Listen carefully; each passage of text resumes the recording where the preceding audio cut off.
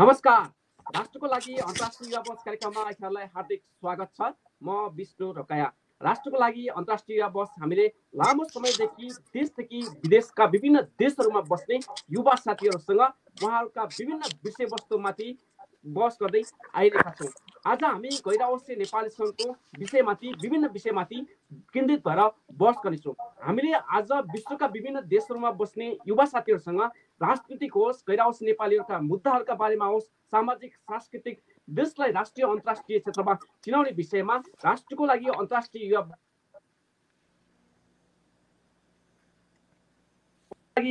युवा वर्षमा आज हामी नयाँ पुस्ताले परिकल्पना गरेको एनआरएनए कस्तो हुनुपर्छ भन्ने विषयमा विशेष कुराकानी गर्न गइरहेका छौँ।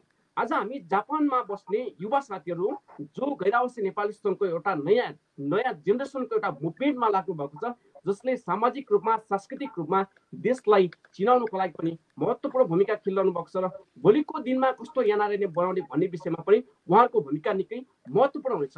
यसै विषयमा आज हामी कुराकानी गर्नेछौँ। आज हामीसँग जोडिनु भएको छ राष्ट्रको लागि अन्तर्राष्ट्रिय युवा वर्ष कार्यक्रममा नयाँ पुस्ताले परिकल्पना गरेको एनआरएनए कस्तो हुनुपर्छ भन्ने विषयमा बहस गर्नको लागि ओकिनावाबाट चक्र साई हुनुहुन्छ, जो गैर-आवासीय नेपाली सङ्घ एनआरएनए ओकिनावा क्षेत्रीय समितिको सचिव हुनुहुन्छ। सर, यहाँलाई कार्यक्रममा हार्दिक स्वागत छ।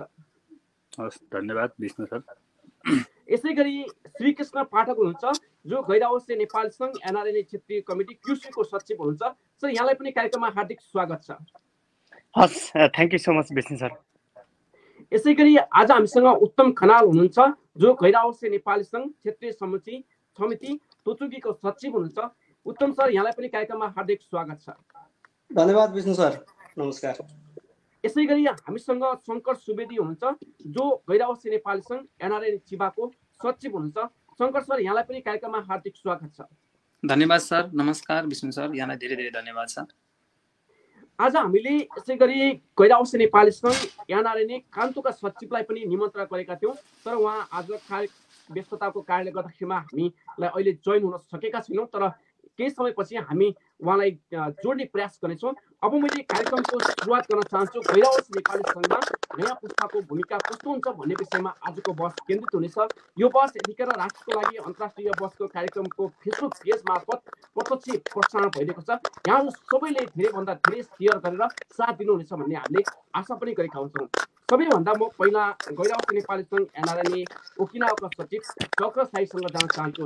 चक्र सर, हामीले गैर-आवासीय नेपाली सङ्घको एउटा नयाँ पुस्ता जो पछिल्लो समय गैर-आवासीय नेपाली सङ्घलाई लिएर निकै चिन्तित पनि छ र एउटा नयाँ राम्रो कामहरू पनि गर्नुपर्छ भन्ने उद्देश्यका साथ नयाँ मुभमेन्टहरू पनि विभिन्न देशबाट अगाडि बढिरहेका छन्।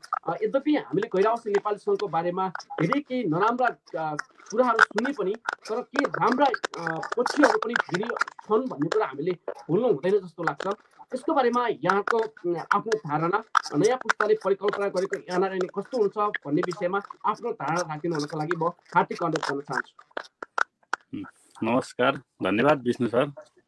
यो राष्ट्रको लागि अन्तर्राष्ट्रिय युवा वर्षमा मलाई चाहिँ निमन्त्रणा गरेर एउटा केही गैर-आवासीय नेपाली सङ्घको बारेमा केही शब्द चाहिँ राख्न दिनुभएकोमा यहाँलाई धेरै धेरै धन्यवाद छ र यहाँको यो कार्यक्रमलाई पनि धेरै धेरै सफलताको शुभकामना व्यक्त गर्दछु। राष्ट्रको अन्तर्राष्ट्रिय युवा वर्ष कार्यक्रम तपाईँले जुन यो सोध्नु भएको छ, यो नयाँ पुस्ताको एनआरएन र अहिले जुन पहिला, अहिले र पछिको एनआरएनलाई कस्तो तपाईँले कुन नजरले गर्नुभएको छ भन्नुभएको छ। एनआरएनको विषयमा अब म पनि धेरै त्यति त होइन, तर मैले अलिकति केही यो 2 वर्ष भनौँ ल, म पनि 3-4 वर्ष अगाडिदेखि नै यो संस्थामा चाहिँ आबद्ध भएको हुनाले मैले केही बुझेको र मैले केही जानेको र पछि मलाई पनि केही यस्तो हुन्थ्यो, भोलि चाहिँ एनआरएन यस्तो भइदिएको भए भन्ने विषयमा चाहिँ म केही भनाइरहेको छु।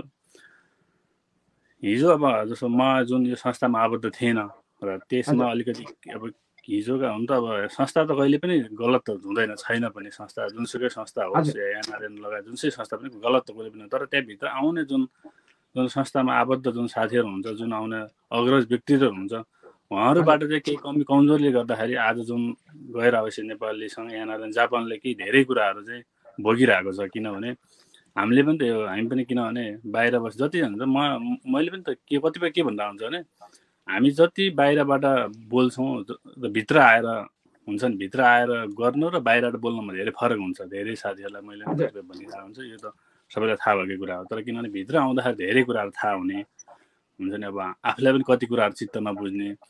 अब एउटा एनआरएनमा सबैभन्दा मैले देखेको बिग्रेकै भनेको मैले अलिकति देखेको चाहिँ के नदेखिरहेको छु भने अलिकति जुन अहिले पहिला त अलिकति कस्तो थियो, जुन अहिले जुन हामीहरू जेनेरेसन आइरहेको छ, अब भोलि पनि यसले झन् बिग्रिँदै जाने हो। किनभने अलिकति यसमा चाहिँ मैले देखेको भने अलिकति राजनीतिक अलिक बढी चाहिँ हुन्छ नि देखेँ क्या मैले देखेको कुरा।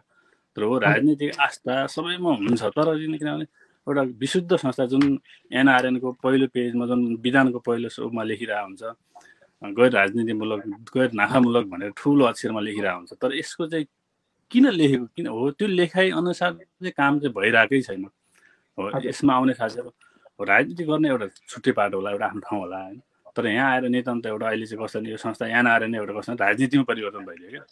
मैले त कतिपय भनि पनि रहेको हुन्छु, कतिपय मेरा ऊ पनि आइरहेको हुन्छ। तर यसमा चाहिँ राजनीति हुनु हुँदैन कि राजनीति गर्नु छ भने कि नेपालमा जाउँ होइन, नेपालमै छ नि त बाटो। किन हामी एनआरएनमा बसेर राजनीति गर्न आवश्यक छैन नि त। र अर्को कुरा एनआरएनमा अब एउटा राजनीति त्यसपछि एउटा आफन्त बनाउनु एउटा हुन्छ नि आफूलाई, त्यसले गर्दाखेरि एकदम एनआरएन अब यसलाई चाहिँ हामीले चाहिँ चाहेको सकेसम्म चाहिँ यो संस्था राजनीतिमूलक नभइदिएको भए अवश्य पनि राम्रो हुन्थ्यो। किनभने हुन्छ समाजसेवी त सबै समाजसेवी भयो, तर कस्तो भने राजनीतिमूलक समाजसेवी भयो क्या। एउटा आफ्नो पार्टीलाई आफ्नो क्षेत्रलाई एउटा हुन्छ नि नेपाली त कति त्यही कारणले गर्दा अहिले एनआरएन किन सदस्यता कम हुने, एनआरएन चाहिँ मान्छेको त्यति इच्छा नहुनु कारण किन राजनीति बढी भएर त हो नि। सबैमा राजनीति छ सबै जुनसुकै पार्टीमा, त्यो भएको हुनाले यो चाहिँ नहोस्। यसले गर्दाखेरि एनआरएन अलिकति बिग्रेको हो जस्तो लाग्छ। त्यसपछि लिएर अब यहाँ मान्छेमा के भइदियो कतिपयमा के भने एनआरएन भन्ने बित्तिकै अब पैसा खान्छ, अब यो चाहिँ एकदमै गलत हो। यसमा चाहिँ पैसा नै हुन्छ नि, जो पैसा छैन एनआरएन गयो भने पैसा हुन्छ भन्ने एउटा नेपालको यसै हुन्छ नि। राजनीति मान्छे एउटा कुनै गाउँको या जिल्लाको कुनै मेयर जित्नलाई होला एउटा अध्यक्ष जित्न लाखौँ खर्च गर्ने, पछि गएर 1 वर्षमै असुल गर्ने सिस्टम छ नि। कतिपयले त्यो पनि तरिकाले हेरिरहेको हुन्छ, तर अवश्य त्यो त छैन, एनआरएनभित्र छैन। तर किनभने अलिकति जुन पारदर्शिता भन्ने कुरा अलिकति अब हुन्छ नि मन मात्रै भएर हुन कि त्यहाँ गइसकेपछि काम गर्ने क्षमता दक्षता पनि अलिकति आवश्यक पर्छ जस्तो लाग्छ। किनभने यत्रो संस्था छ, लाखौँ करोडौँ पैसा उठिरहेको हुन्छ भनेपछि अलिकति त्यसको चाहिँ आय हिसाब किताब पनि राख्न सकिँदैन भने म आफू त्यो ठाउँको चाहिँ त्यो जुन पोस्टको त्यो चाहिँ एउटा हुन्छ नि जिम्मेवारी लिएको पनि अर्थ देख्दिनँ मैले। कतिपय यस्तै कुराले गर्दा हिजोका दिनदेखि आज बिग्रिरहेको छ। अझै पनि हुन त सुधार होला, तर मैले बुझाइमा खास त्यति सुधार देख्दिनँ मैले, हुन्छ जस्तो पनि लाग्दैन। किनभने अलिकति फेरि आउनेछु म यहाँको महत्त्वपूर्ण विचारको लागि धेरै धन्यवाद। अब म श्री कृष्ण पाठक सरसँग जान चाहन्छु, जो गैरावासी नेपाली सङ्घ क्युसुको सचिव हुनुहुन्थ्यो र यहाँ अधिवेशन पनि सम्पन्न भइसकेको छ। निकै गैरावासी नेपाली सङ्घ जापान भनेपछि महत्त्वपूर्ण पाठ छुटाउनै नहुने क्युसु हो, जसले महत्त्वपूर्ण कामहरू गर्दै आएको छ। यद्यपि अरू सबै संस्थाहरूले पनि गर्नुभएको छ। र श्रीकृष्ण सर गैरावासी नेपाली सङ्घमा जस्तै तपाईँहरू नयाँ पुस्ता हुनुहुन्छ, जस्तै युवा हुनुहुन्छ, जस्तै युवामा एउटा नयाँ सोच भिजन मिसनहरू पनि हुन्छ। र जस्तै हिजो के भयो त्यसको समीक्षा आज के हुँदैछ र भोलि कसरी अगाडि बढ्ने भन्ने विषयमा चाहिँ युवाहरूसँग अझ त्योभन्दा बढी चाहिँ एउटा दृढ इच्छा शक्ति अथवा सोच्ने क्षमता बढी पनि हुन्छ भनेर भनिन्छ सर। यहाँले नयाँ पुस्ताको परिकल्पना गरेको यहाँले नै कस्तो हुनुपर्छ जस्तो लाग्छ सर? हस्, सर्वप्रथम त यहाँलाई धेरै धेरै धन्यवाद।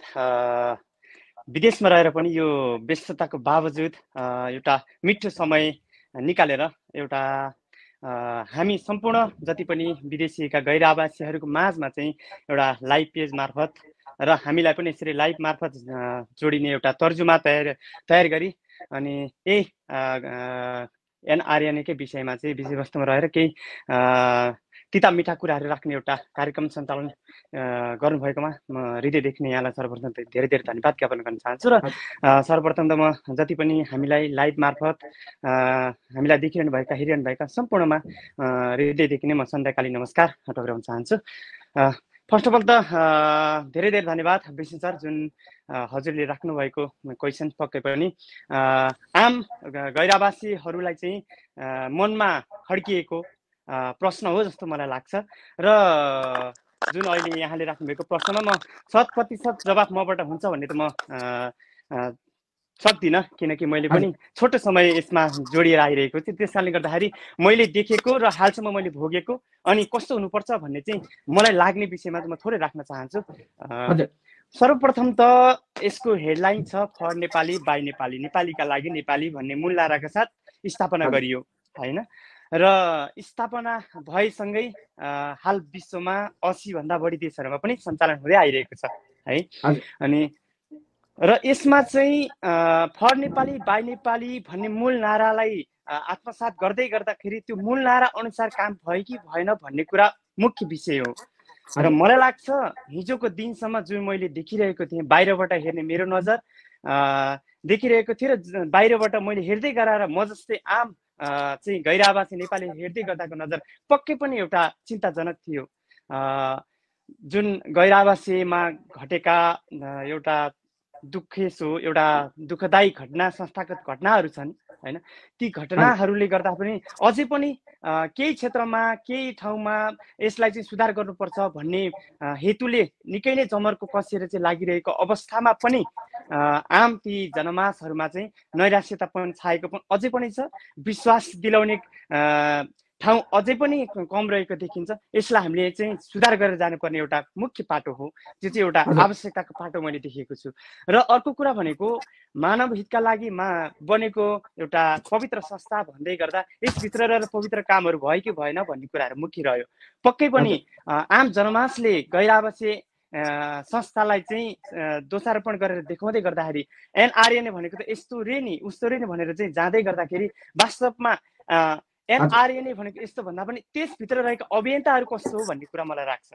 अभियन्ता गलत हो, एनआरएनए संस्था आफैमा गलत नभइकन अभियन्ता जो कोही चाहिँ हिजोको दिनमा दुर्घटना भयो ती दुर्घटना निम्ताउने व्यक्ति चाहिँ गलत हो मलाई लाग्छ। र ती व्यक्ति विशेषमा संस्था नभइकन चाहिँ संस्था विशेषमा चाहिँ व्यक्ति रहनुपर्छ जस्तो मलाई लाग्छ सर। त्यसकारणले गर्दा त्यसलाई सुधारको पक्षमा चाहिँ हामी चाहिँ प्रत्येक जुन अहिले जापानमा 12वटा क्षेत्रमा हुनुहुन्छ उत्तिकै आत्मसात गरेर चाहिँ हामी हातेमालो गरेर यसलाई चाहिँ अगाडि बढाउने कोसिसमा छौँ। अहिले लगभग त धेरै उदाहरणीय कामहरू त म आफैले भन्न चाहिनँ, बाहिरबाट पनि आइरहेका कुराहरू छ सर। आफूलाई पनि एउटा जानकारी रहेको छ, क्युसु एकदम अग्रपन्थीमा रहेर काम गरिरहेको अवस्था छ। नितान्त रूपले हामीले यसमा चाहिँ अहोरात्र खटेर चाहिँ टिम सहित रहेर चाहिँ अगाडि बढिरहेका छौँ। त्यस कारणले गर्दाखेरि पनि अबको युवा पुस्ताले चाहिँ कस्तो खालको एनआरएनए देखाउने भन्ने विषयमा चाहिँ मैले थोरै पोइन्ट वाइज राख्न चाहेँ, धेरै समय लिन चाहिनँ, सबै साथीहरूको पालो पनि छ। त्यस कारणले मैले 1 नम्बरमा चाहिँ फर नेपाली बाई नेपाली भन्ने त्यो नारा अनुसारै हामी जान सक्नुपर्छ। र अर्को कुरा चाहिँ हामी नेपालीको लागि बनेको पवित्र संस्था नेपालीकै लागि नै नेपालीकै लागि निर्मित रहेर चाहिँ उहाँहरू जति पनि एउटा भनौँ न आफ्नो जन्मभूमि छोडेर चाहिँ विभिन्न एउटा व्यवसाय भनौँ या उच्च शिक्षा हासिल गर्न भनौँ या रोजगारका सिलसिलामा चाहिँ बाहिरिँदै गर्दा हामी जुनसुकै विश्वको जुनसुकै कुनामा रहेर पनि आफ्नो अभिभावकत्व चाहिँ को छ, हाम्रो लागि चाहिँ कसले चाहिँ एउटा अभिभावकत्वको भूमिका दर्शाउँछ भन्ने चाहिँ एउटा विश्वास गैर आवासीय संस्थाले दिलाउन सक्नुपर्छ आम जनमासमा। त्यसै गरी परदेशमा रहेर पनि हामी चाहिँ एकदम कुनै पनि खालको समस्यामा चाहिँ पीडित भयो भने यसका लागि चाहिँ केही राहत चाहिँ संस्थाबाट हामीले पाउँछौँ भन्ने खालको आभास पनि जनमासमा दिलाउन सक्नुपर्ने खालको एउटा एनआरएन बनाउन सक्नुपर्छ। अनि र संस्था अगाडि बढ्नको लागि मेन कुरो त आर्थिक पाटो पनि महत्त्वपूर्ण रहन्छ हैन। त्यसकारणले गर्दा ती आर्थिक पाटो कतिपय आय व्ययका विवरणहरूलाई चाहिँ हामीले यी जनमासमा चाहिँ पारदर्शिताको ढङ्गले दर्शाउन सक्नुपर्छ। त्यस्तो खालको एनआरएनए बनिनुपर्छ हैन। र अनि तन मन धनका साथ एनआरएनए भित्र लागिएका व्यक्तिहरूले चाहिँ आफ्नो तन मन धन साथै यसलाई चाहिँ समय दिएर चाहिँ सुधारका पक्षलाई अगाडि लगेर चाहिँ आम जनमासमा चाहिँ साँच्चै नै गैर आवासीय संस्था चाहिँ हामी सम्पूर्ण गैर आवासीय नेपालीहरूका लागि हो रहेछ भन्ने खालको विश्वास दिलाउने एनआरएनए बन्नुपर्छ भन्ने लाग्छ सर। बाँकी कुरा फेरि जोड्ने कोसिस गर्नेछु। अहिले धन्यवाद, थ्याङ्क यू सो मच। यहाँको महत्त्वपूर्ण विचारको लागि धेरै धेरै धन्यवाद। अब म गैर आवासीय नेपाली सङ्घ एनआरएनए थोचुगीका सचिव उत्तम खनाल सरसँग जान चाहन्छु।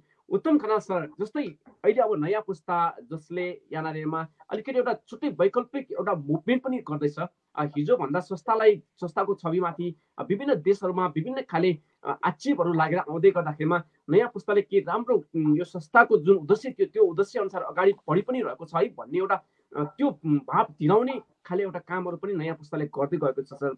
अबको भोलिको परिकल्पना गरेको यहाँनिर नै यहाँहरूले परिकल्पना गर्नुभएको यहाँनिर नै जसले आज विभिन्न क्षेत्रहरू हाँकिरहनु भएको छ, कस्तो हुन्छ सर भोलिको यहाँनिर नै कस्तो हुनुपर्छ होला सर? धन्यवाद सर प्रश्नको लागि। आज यो कार्यक्रम मार्फत मेरा आफूले मनमा चाहेका मैले चाहना बमोजिमको एनआरएन बनाउने विषयमा आफ्ना 2-4 शब्द राख्न समय यो कार्यक्रम मार्फत दिनुभएकोमा धेरै धेरै धन्यवाद। खासमा विगतमा भएका कमी कमजोरीहरूबाट एउटा लेसन मात्रै लिने हो र विगतलाई कोटाउँदै गयो भने त्यो घाउ बल्झिँदै जान्छ।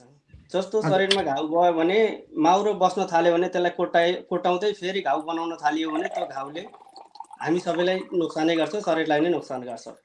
त्यसैले विगतमा कमी कमजोरीहरू भए, तिनीहरूलाई भ्रष्टाचारका कुराहरू भए, अनियमितता भएका कुराहरू भए, विभिन्न किसिमका छानबिन समितिहरू गठन गरिए, तिनीहरूले प्रतिवेदन निकाले, प्रतिवेदन मार्फत को दोषी भनेर कसलाई साबित गरे त? आखिर दोषी ठहर गरेको भए तिनीहरूलाई कारबाही गर्नु पर्थ्यो। त्यहाँबाट शुद्धिकरणको अभियान सुरु हुन्छ यो एनआरएनको।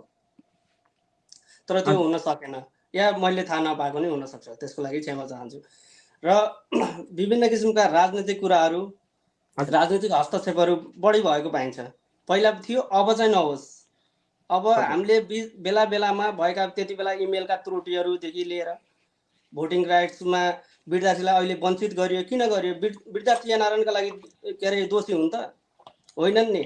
म आफू स्वयं विद्यार्थी भएर एनआरएनको अभियानमा तोचुगीको सचिव हुँदै गर्दा मैले त्यो बेलामा चाहिँ भोटिङ राइट्स पाएँ। तर अहिले विद्यार्थीहरूले एनआरएनका हरेक कार्यक्रममा सहयोग गरिरहेका छन्। आर्थिक पाटोमा होस्, कुनै पनि सांस्कृतिक कार्यक्रम गर्दा होस्, या खेलकुदका कार्यक्रमहरू गर्दा होस्, हरेक क्षेत्रमा विद्यार्थीको सहभागिता उल्लेखनीय पाइन्छ। र जापानमा बसोबास गरेका अधिकांश मानिसहरू पनि, हामी नेपालीहरू पनि विद्यार्थी सबैभन्दा बढी छौँ होला। र विद्यार्थीलाई यो भोटिङ राइटबाट वञ्चित गर्नु एउटा दुःखद कुरा हो। र यो एनआरएनलाई शुद्धिकरणै गर्ने हो भने सबभन्दा पहिला पारदर्शिता हुनु पर्यो। त्यसपछि यो गुटबन्दी, यो राजनीतिलाई बिल्कुल क्लोज गर्नुपर्छ। यो भयो भने यसले संस्थालाई बीचमा भएका यी कमी कमजोरीहरू जुन आए नै ती सबै यही कारणहरूले गर्दा आएको हो। र अब कस्तो एनआरएन बन्नुपर्छ भन्दाखेरि समाजमा उसको योगदान के छ, उसको कार्य मूल्याङ्कनको आधारमा, उसको सामाजिक व्यवहारको आधारमा, उसको व्यक्तिगत आचरण, अनुशासन, मर्यादा, सबैलाई सम्मान गर्न सक्ने, सबैलाई आदर गर्न सक्ने यस्तो खालको नेतृत्व पायो भने बल्ल समाजमा हुने विभिन्न किसिमका समस्याहरू छन्। अहिले धेरै जसो भनौँ आत्महत्याको समस्या बहुत आएको छ। धेरै कति घटनाहरू घटेका छौँ, यसको लागि हामी सबै दुखितै छौँ। त्यसपछि नारी पुरुष हिंसा, नारी मात्रै नभएर पुरुष हिंसा पनि उत्तिकै मात्रामा समस्याको रूपमा बल्झिरहेका छन्। अनि यी विविध कारणहरूले गर्दाखेरि एनआरएनलाई मानिसहरूले अलिकति यो एनआरएन प्रति आकर्षण घटिरहेको पाउँछौँ। तर बिचमा जब यी समस्याहरू केही समस्याहरू सुल्झिँदै आइरहेका छन् र अहिले पछिल्लो चरणमा एनआरएनले गरेका कामहरू प्रति मान्छेहरूको थोरै आकर्षण बढेको पनि पाइन्छ। सकारात्मक कुराहरू, टिका टिप्पणीहरू गरेको पनि पाइन्छ। यो कार्यक्रमलाई, यो एनआरएनको अभियानलाई निरन्तर रूपमा अगाडि बढाएर सकारात्मक सोच र प्रभावकारी ढङ्गले हामी सबैले एकजुट भएर लाग्यौँ भने पक्कै पनि एनआरएन भित्रको यी असमानता र यी विभेदहरू अन्त्य भएर स्वच्छ र सफा एनआरएन बन्छ भन्ने मलाई लाग्दछ। हस्, उत्तम सर, यहाँको महत्त्वपूर्ण विचारको लागि धेरै धन्यवाद। अब म शङ्कर सुवेदी सरसँग जान चाहन्छु, जो गैर आवासीय नेपाली सङ्घ क्षेत्रीय समिति एनआरएन चिबाको सचिव हुनुहुन्छ। सर, अब धेरैजना यहाँ महत्त्वपूर्ण युवाका आवाज अथवा उहाँहरूका विचारहरू पनि सुन्यौँ सर हामीले। अब नयाँ पुस्ताले भोलिको दिनमा चाहिँ सर साँच्चै नै परिकल्पना गरेको एनआरएन अथवा तपाईँहरूले परिकल्पना गरेको एनआरएन कस्तो हुनुपर्छ सर? यहाँको विचार, आफ्नो महत्त्वपूर्ण विचार राख्दैन होला सर। सर, यहाँको माइक अन गरिदिनु होला, माइक सुनिएको छैन सर। धन्यवाद, नमस्कार। राष्ट्रको लागि अन्तर्राष्ट्रिय युवा बस सञ्चालक गरिरहनु भएका हाम्रा आदरणीय विष्णु रोकाईज्यू, त्यसै गरी हाम्रा सम्पूर्ण क्षेत्रीय समितिका सचिवज्यूहरू आज एकदमै खुसी लागेको छ। सबभन्दा पहिला त हामीलाई यो अवसर दिनुभयो तपाईँले होइन।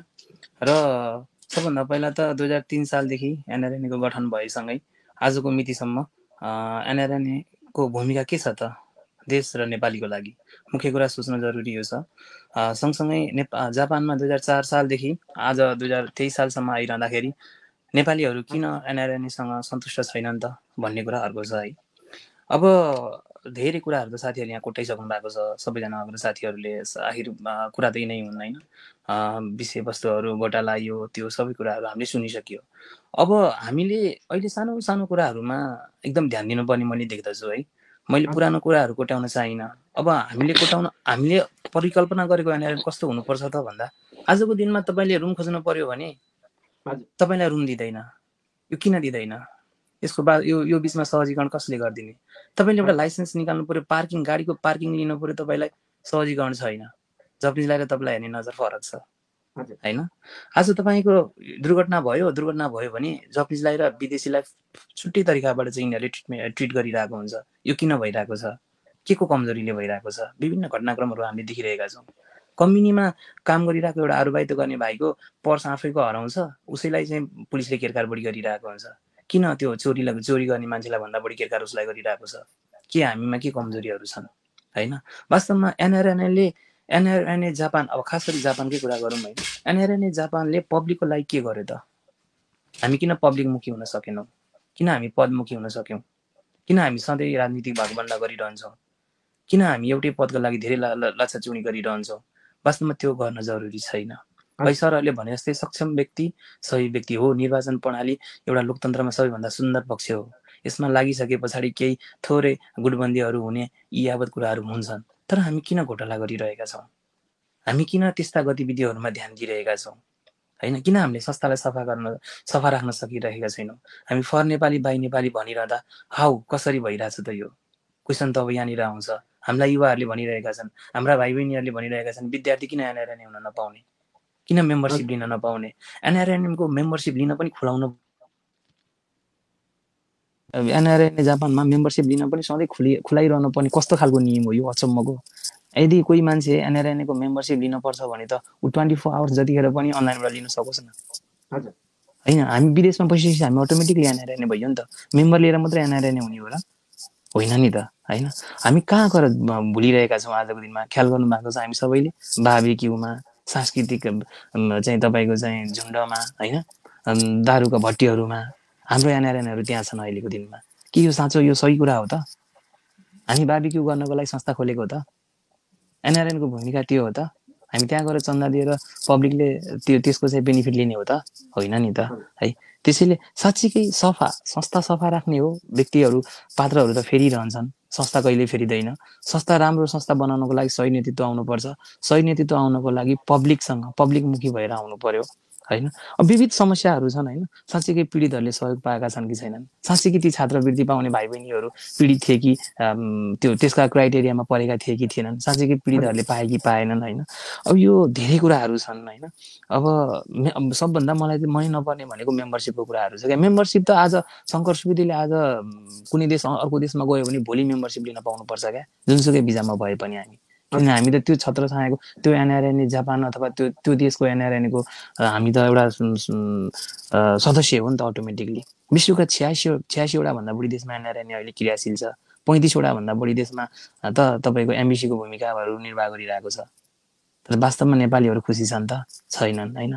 धेरै टाढा नजाउँ। एनआरएनए जापानलाई शुद्ध सफा सुन्दर बनाउनको लागि हामी अगाडि बढौँ। यस्ता युवाहरू अगाडि बढौँ। यस्ता तत्त्वहरूलाई हामीले निर्मूल पारौँ। हामी राजनीति नगरौँ। हामी पदको लागि भागभण्डामा नफसौँ। हामी कसैले दिएको लोभमा नपरौँ भन्दै एनआरएनए जापानलाई स्वच्छ बनाउनको लागि म र हामी जस्तै साथीहरू लागि परौँ भन्न चाहन्छु। हस्, यहाँको महत्त्वपूर्ण विचारको लागि धेरै धेरै धन्यवाद। आधै दशकदेखि आज हामी राष्ट्रको लागि अन्तर्राष्ट्रिय बहस कार्यक्रम मार्फत नयाँ पुस्ताले परिकल्पना गरेको एनआरएनए कस्तो हुनुपर्छ भन्ने विषयमा बहस गरिरहेका छौँ। यतिखेर हामीसँग जापानका विभिन्न क्षेत्रहरू हाँकिरहनुभएका युवा साथीहरू हुनुहुन्छ, जसले गैर अवश्य नेपाली सङ्घमा महत्त्वपूर्ण भूमिका सामाजिक रूपमा होस् अथवा एनआरएनको मुभमेन्टका विषयमा होस्, गैर अवश्य नेपालीको हक हितका विषयमा महत्त्वपूर्ण भूमिका खेल्दै आउनुभएको छ र भोलिको एनआरएनए कस्तो हुनुपर्छ भन्ने विषयमा पनि उहाँहरूका धारणाहरू आज हामी यस कार्यक्रम मार्फत सुनिरहेका छौँ। अब म फेरि फर्किन चाहन्छु। कार्यक्रम चाहिँ यतिका धेरैजनाले कार्यक्रम हेरिरहनु भएको छ। यो कार्यक्रम राष्ट्रको लागि अन्तर्राष्ट्रिय बसको फेसबुक पेज मार्फत प्रसारण भइरहेको छ। यहाँहरू सबैले धेरैभन्दा धेरै सेयर गरेर धेरैभन्दा धेरै ठाउँमा पनि पुगाइदिनु हुनको लागि पनि हामी हार्दिक अनुरोध पनि गर्न चाहन्छौँ। अब म चक्र साई सरसँग आउन चाहन्छु, जो सामाजिक रूपमा अथवा गैरावसे नेपाली सङ्घको मुभमेन्टमा एकदमै सक्रिय पनि हुन्छ सर। जस्तै हामीले सामान्य रूपमा जापानको कुरा गर्दाखेरिमा नि सर, टाइममा निकै विवाद आउने गैरावसे नेपाली सङ्घले गर्दाखेरिमा समाजलाई नै अथवा दुई भागमा 3-4वटा चिनामा पार्ने अवस्था देखिएको छ सर। अझ भन्यो भने नेतृत्वदायी भूमिकामा बस्नुभएका मान्छेहरू सबैलाई त नभनौँ, केहीका गतिविधिले गर्दाखेरिमा पनि आज एनआरएनको एउटा छविमाथि नै केही धब्बाहरू पनि लाग्दै गएको छ सर। यो नयाँ पुस्ताले त्यो धब्बाहरू अथवा हटाउनको लागि अथवा त्यस्ता गतिविधिहरू रोक्नको लागि के भूमिकाहरू खेल्न सक्छ र के भूमिका हुनुपर्छ जस्तो लाग्छ सर यहाँलाई? मेरो विचारमा चाहिँ अब यस्तो के छ भने, हुन त हाम्रो त अब बोली सुन्ने कुरा पनि हुँदैन होइन। हामी त जति कराए पनि जति भने पनि अब त्यही त हो नि। अब हाम्रो त खासै त्यति अब सुनाइ पनि हुँदैन। हामी त बोल्न चाहिरहेको हुन्छौँ, बोली पनि रहेको हुन्छौँ, तर हाम्रो सुनाइ हुँदैन। किनभने त्यो त अब यही अब एउटा अहमता, एक घमण्ड मान्छेमाथि जुन हाम्रो जुन नेतृत्वहरू छ नि त, उहाँले नै आफूले चाहिँ एक अर्कामा चाहिँ हुन्छ नि अलिकति त्यो एउटा सामाजिक, उहाँहरू सबै एउटा सामाजिक ऊ त हो, अभियन्ता त हो, तर चाहिँ कस्तो खालको भने एउटा आफूमा चाहिँ एउटा घमण्ड बोकेर एउटा मभन्दा ऊभन्दा कम भन्ने एउटा जुन उहाँहरूको त्यो जुन छ, त्यो चाहिँ उहाँले एक अर्कामा चाहिँ अवश्य पनि आफ्नो ऊदेखि चाहिँ हटाउनु भयो भने झन् एकले अर्कालाई सम्मान गर्ने, एकले अर्कालाई चाहिँ हुन्छ नि अब सहयोग गर्ने, त्यो तरिकाको एउटा भावनाबाट मैले गर्दा पनि त्यही सहयोग हो र उसले गर्दा पनि त्यही सहयोग हो भन्ने तरिकाको उहाँहरूको मनबाट चाहिँ एकदमै त्यो हट्यो भने अवश्य पनि यसलाई चाहिँ भोलिको एनआरएनमा जस्तै अब हुने नेतृत्वहरूमा खासै त्यसले चाहिँ असर गर्दैन जस्तो लाग्छ। त्यसले गर्दाखेरि पछि हामी आउँदै गरेका जुन पुस्ताहरू छौँ, हामीले पनि सिक्ने अवसर पाउने हो। तर उहाँहरू नै माथि लडिरहनु भएको हुन्छ, अनि हामी तलको मान्छेहरू अनि सोध्नुहुन्छ तपाईँहरू कतापट्टिको, तपाईँहरू कतातिरको भन्नुहुन्छ क्या। त्यो भएर अब हामी त कतापट्टिको, हामीले नबोलेको हाम्रो चाहिँ त्यहाँ सुनाइ हुन्छ, न हामीले बोलेको चाहिँ उहाँहरूको चाहिँ ऊ हुन्छ। तर त्यहाँ बोल्नलाई, त्यहाँ उ गर्नलाई त अलिकति माथिकै मान्छे समात्नु पर्यो होइन। अलिकति अब हामी नै आफै, किनभने मलाई कस्तो लाग्छ भने म त त्यो कुनै पद, कुनै प्रतिष्ठा, कुनै मलाई लोभ पनि छैन, मलाई चाहिँ त्यो पनि छैन। किनभने हिजो मैले काम गर्दा पनि कोही मैले के सोच्छु भने चाहिँ मैले गर्ने काम र जस्तो अर्को पर्सनली गर्ने काम एउटै हो। जुन पनि मैले गर्ने त्यही समाज हो, अर्को मान्छेले गर्ने त्यही समाज हो। तर किनभने कतिपय मैले गर्नुपर्छ मेरो नाम, कतिपय त मेरो आफ्नो नामको लागि, आफ्नो उसको लागि गर्दा पनि कतिपय मान्छेको लडाइँ, त्यही त हो नि, मान्छे यहाँ भएको लडाइँ नै त्यही हो क्या। किनभने अर्काको हामी नेपाली हो भने अर्काले हेपेको चाहिँ मन नपर्ने भन्छ क्या। किनभने हामी अरूसँग चाहिँ सक्दैनौँ, हुन्छ नि कि त्यो चाहिँ जापानिजसँग कम्पिटिसन गर्नुपर्ने हो कि अर्कोसँग कम्पिटिसन। तर हामी आफ्नै दाजुभाइ, आफ्नै गाउँठाउँका आफ्नै मान्छेसँग चाहिँ हामी कम्पिटिसन गरेर हुन्छौँ क्या। त्यो एउटा नै गलत कुरा हो। त्यो मलाई चाहिँ एकदम मन नपरेको कुरा र त्यो चाहिँ गर्नु हुँदैन। किनभने समाजसेवा त एउटै नि, जसले गरे पनि एउटै हो होइन। तर त्यो सपोर्ट गर्ने मान्छे पनि त महत्त्वपूर्ण भूमिका हुन्छ जस्तो लाग्छ मलाई। कोही गर्छु भनेर आउने कुनै युवा छ या कुनै चाहिँ त्यस्तो जोस जाँगर भएको मान्छे छ भने उसलाई चाहिँ अगाडि बढाउनु या उसलाई चाहिँ माथि लिएर हिँड्न त एउटा उसको पनि त महत्त्वपूर्ण हात हुन्छ। त्यसमा पनि आफूले गर्व गर्ने कुरा हुन्छ नि त। तर त्यो चाहिँ छैन। किनभने यहाँ त अब एउटा पार्टीको, त्यसपछि लिएर एउटा चाहिँ घमण्ड अनि एउटा मभन्दा आफूको कम भन्ने त्यो तरिकाले गर्दाखेरि अहिलेको जुन यो नेतृत्वहरूमा चाहिँ धेरै हुने, जस्तै अब अध्यक्ष त एउटै चाहिने हो नि त, तर 8-10जना हुन खोज्ने, अनि उपाध्यक्षहरू त्यस्तै, महासचिवहरू त्यस्तै, हरेक कुराहरू क्षेत्रहरूमा पनि त्यसले गर्दा क्षेत्रमा पनि असर गरिरहेको छ क्या। माथिको मान्छेले क्षेत्रलाई पनि तैँले छोड्नु हुँदैन है, तैँले तँलाई हामी बनाउँछौँ भन्ने त्यो तरिकाको एउटा जुन माथिबाट आउँछ, अनि तलको क्षेत्रका साथीहरू पनि त्यही अनुसार अगाडि बढ्नुहुन्छ क्या। तर त्यो भएको हुनाले कहिले पनि त्यसले अर्काले चलाएर चल्ने होइन कि, तर आफै चल्न सक्नुपर्छ। जति जानेको छ, जति सक्ने हो, आफ्नो तरिकाबाट गर्नुपर्छ भन्ने मेरो विचार हो है त। जस्तै यहाँनिर अलिकति मैले थोरै प्रश्न सोध्न चाहेँ। जस्तै यहाँले बोल्न दिन्न अथवा जस्तै राजनीतिक हस्तक्षेप धेरै पनि भयो भन्नुहुन्छ सर। जस्तै यहाँनिर कता युवाहरूको अलिकति आफैमा पनि कमजोरी, बोल्ने ठाउँमा नबोलिदिने अथवा गर्ने कामहरू जस्तै जुन तरिकाले आवाजहरू उठाउनु पर्ने त्यो ठाउँमा त्यो अनुसार अगाडि नबढिदिने, जस्तै कुनै न कुनै पक्षसँग चाहिँ लाग्ने अथवा कतै न कतै राजनीतिक रूपमा पनि आबद्ध भएको कारणले गर्दाखेरिमा पनि युवाहरूमा पनि धेरै कमजोरी छन् भन्ने कुराहरू तपाईँहरू स्वीकार हुन्छ कि स्वीकार गर्नुहुन्न?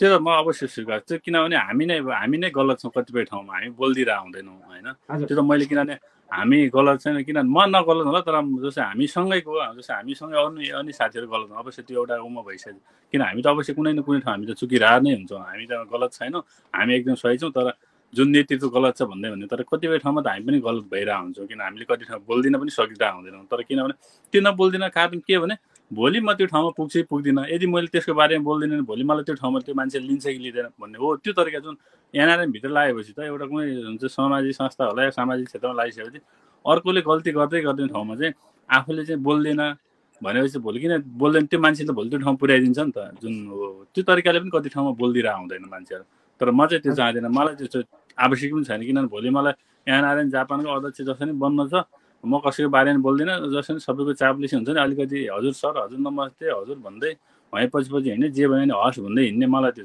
रहर पनि छैन मलाई यहाँ आएर जापानको अध्यक्ष या हुन्छ नि त्यो ठाउँमा पुग्नु पनि छैन तर जतिसम्म आफूले गर्न सकिन्छ जतिसम्म पुगिन्छ एउटा सबैसँग एउटा साथीत्व भावना एउटा सामाजिक क्षेत्रमा एउटा त्यो तरिकाले हिँड्ने आफ्नोलाई मेरो विचार हो म सोच विचारले चाहिँ हिँड्न चाहन्छु तर यहाँ चाहिँ कति के भयो भने अब त्यही तरिकाले अलिकति नबोलिदिने अब हुन्छ नि अलिकति भोलि त्यो दाइले चाहिँ मलाई सपोर्ट नगर्ने हो कि त्यो ठाउँको मान्छेले मलाई सपोर्ट नगर्ने हो कि होइन त्यो ग्रुपले सपोर्ट नगर्ने हो कि या त्यो समाजले मलाई सपोर्ट नगर्ने कि भन्ने तरिकाले कतिपय ठाउँमा युवा साथीहरूले बोलिदिनु भएको हुँदैन अन्त भन्न त भन्नुहुन्छ हामी चाहिँ सही समाज बनाउने हो एउटा स्वच्छ समाज बनाउने हामी सबैलाई समाज सेवा गर्ने भन्नुहुन्छ तर कति ठाउँमा बोलिदिनु हुँदैन आफूलाई पनि कति ठाउँ चित्त बुझ्दैन चित्त दुख्छ भनौँ न तर कतिपय बोल्ने ठाउँमा मैले थाहा पाएको मैले जानेको या मैले चाहिँ उ गरेको थाहा पाएको ठाउँमा कतिपय मलाई चाहिँ गलत लागेको ठाउँमा मैले कतिपय ठाउँमा बोली पनि रहेको हुन्छु कति ठाउँमा मेरो नजर पनि नपुग्या पनि हुनसक्छ तर सकेसम्म मैले चाहिँ अब हरेक सुधार्नुपर्छ गर्नुपर्छ भन्ने चाहिँ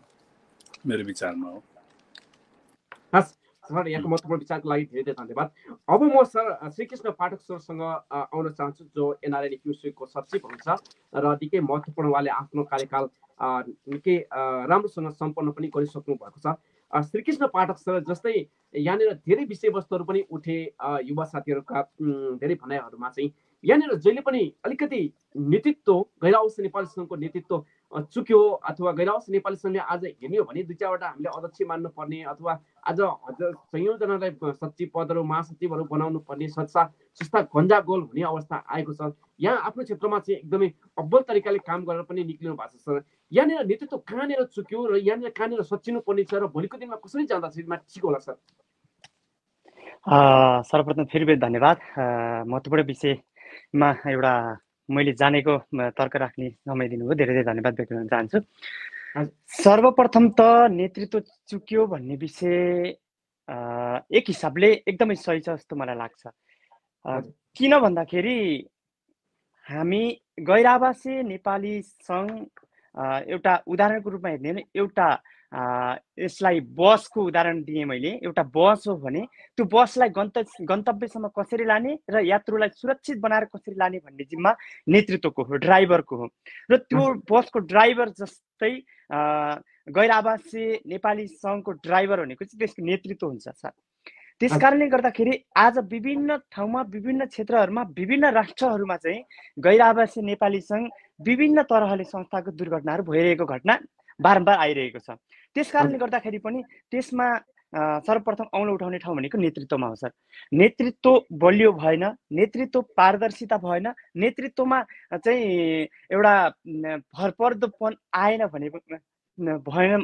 भने मात्र यसमा चाहिँ दुर्घटनाको एउटा बाटो निम्तिने हो त्यस कारणले गर्दाखेरि पनि नेतृत्वको कमीले गर्दाखेरि पनि आजको यो जुन गैर आवासीय नेपाली सङ्घ चाहिँ आम जनमासबाट हेर्दाखेरि चाहिँ एउटा दुर्घटनाग्रस्त गाडीलाई हेर्ने नजर जस्तो देखिएको छ त्यस कारणले गर्दाखेरि पनि त्यसमा चाहिँ पहिलो कमजोरी भनेको नेतृत्वको हो जस्तो लाग्छ त्यसमा पनि नेतृत्वमा तछाड मछाड आउने कारण चाहिँ तैँले गर्दाखेरि चाहिँ यो भयो म यस्तो गर्छु भन्ने खालको चाहिँ त्यसमा चाहिँ कस्तो भने पुगेपछि मात्रै गर्छु म यो कारणले चाहिँ त्यहाँ पुगेर गर्छु भन्ने खालको मानसिक त्यो विवेक मानिसमा भएन क्या होइन त्यहाँ पुगेपछि म काम गर्छु भन्ने मात्रै शैली भयो कि म काम गर्छु मैले यो काम गरेँ आम जनमासले मलाई चाहिँ आवश्यकताको रूपमा हेरेको छ त्यस कारणले गर्दा म चाहिँ त्यहाँ आवश्यकता छु भन्ने खालको बाटो चाहिँ आफूले दर्शनपर्छ जस्तो लाग्छ कि हामीले चाहिँ मैले एउटा उखानको शैली भन्नुपर्दा सर एउटा मुला बन्ने कोसिस गर्नुपर्छ जस्तो लाग्छ कि सर मलाई कसरी भन्दाखेरि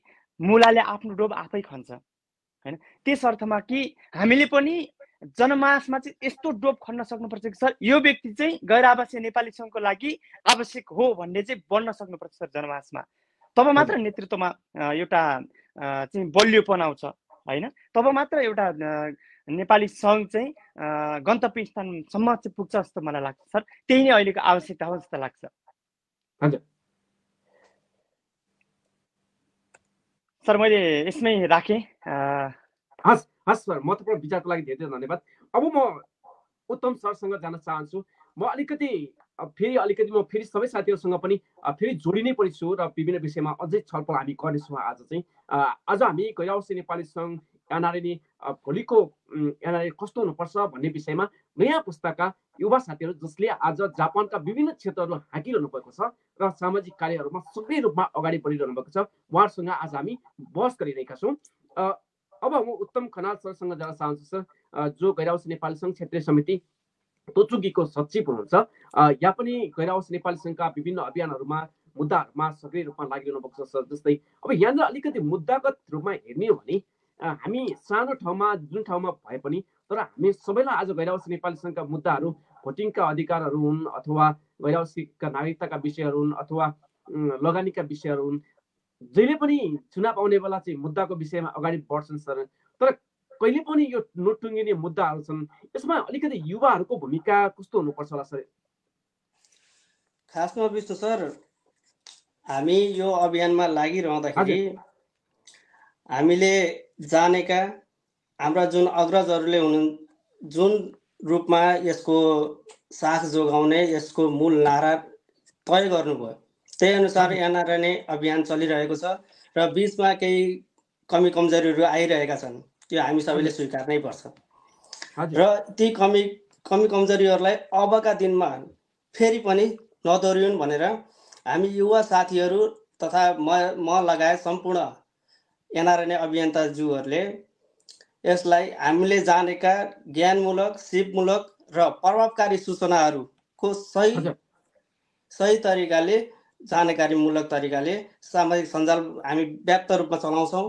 त्यो मार्फत हुन्छ कि कुनै अभियान चलाएर हुन्छ कि के अरे यस्तै हाम्रो कार्यक्रमहरू गरेर हुन्छ कि पत्रकार सम्मेलन गरेर हुन्छ कि यी जानकारीमूलक सचेतनामूलक खालका कार्यक्रमहरू बढी रूपमा ल्याउनुपर्छ, न कि पछाड मछाड भइरहेको हुन्छ। कहिलेकाहीँ अपुष्ट समाचारहरू एनआरएन अभियन्ताज्यूहरूको हाम्रा अग्रजहरूबाटै पहिले सामाजिक सञ्जालमा आइसकेको हुन्छ।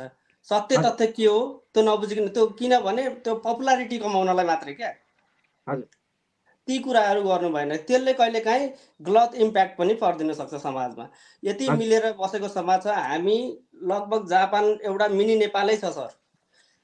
यहाँ भन्नको मतलब 77 जिल्लाका मानिसहरू हामी यहाँ बस्छौँ जापानमा।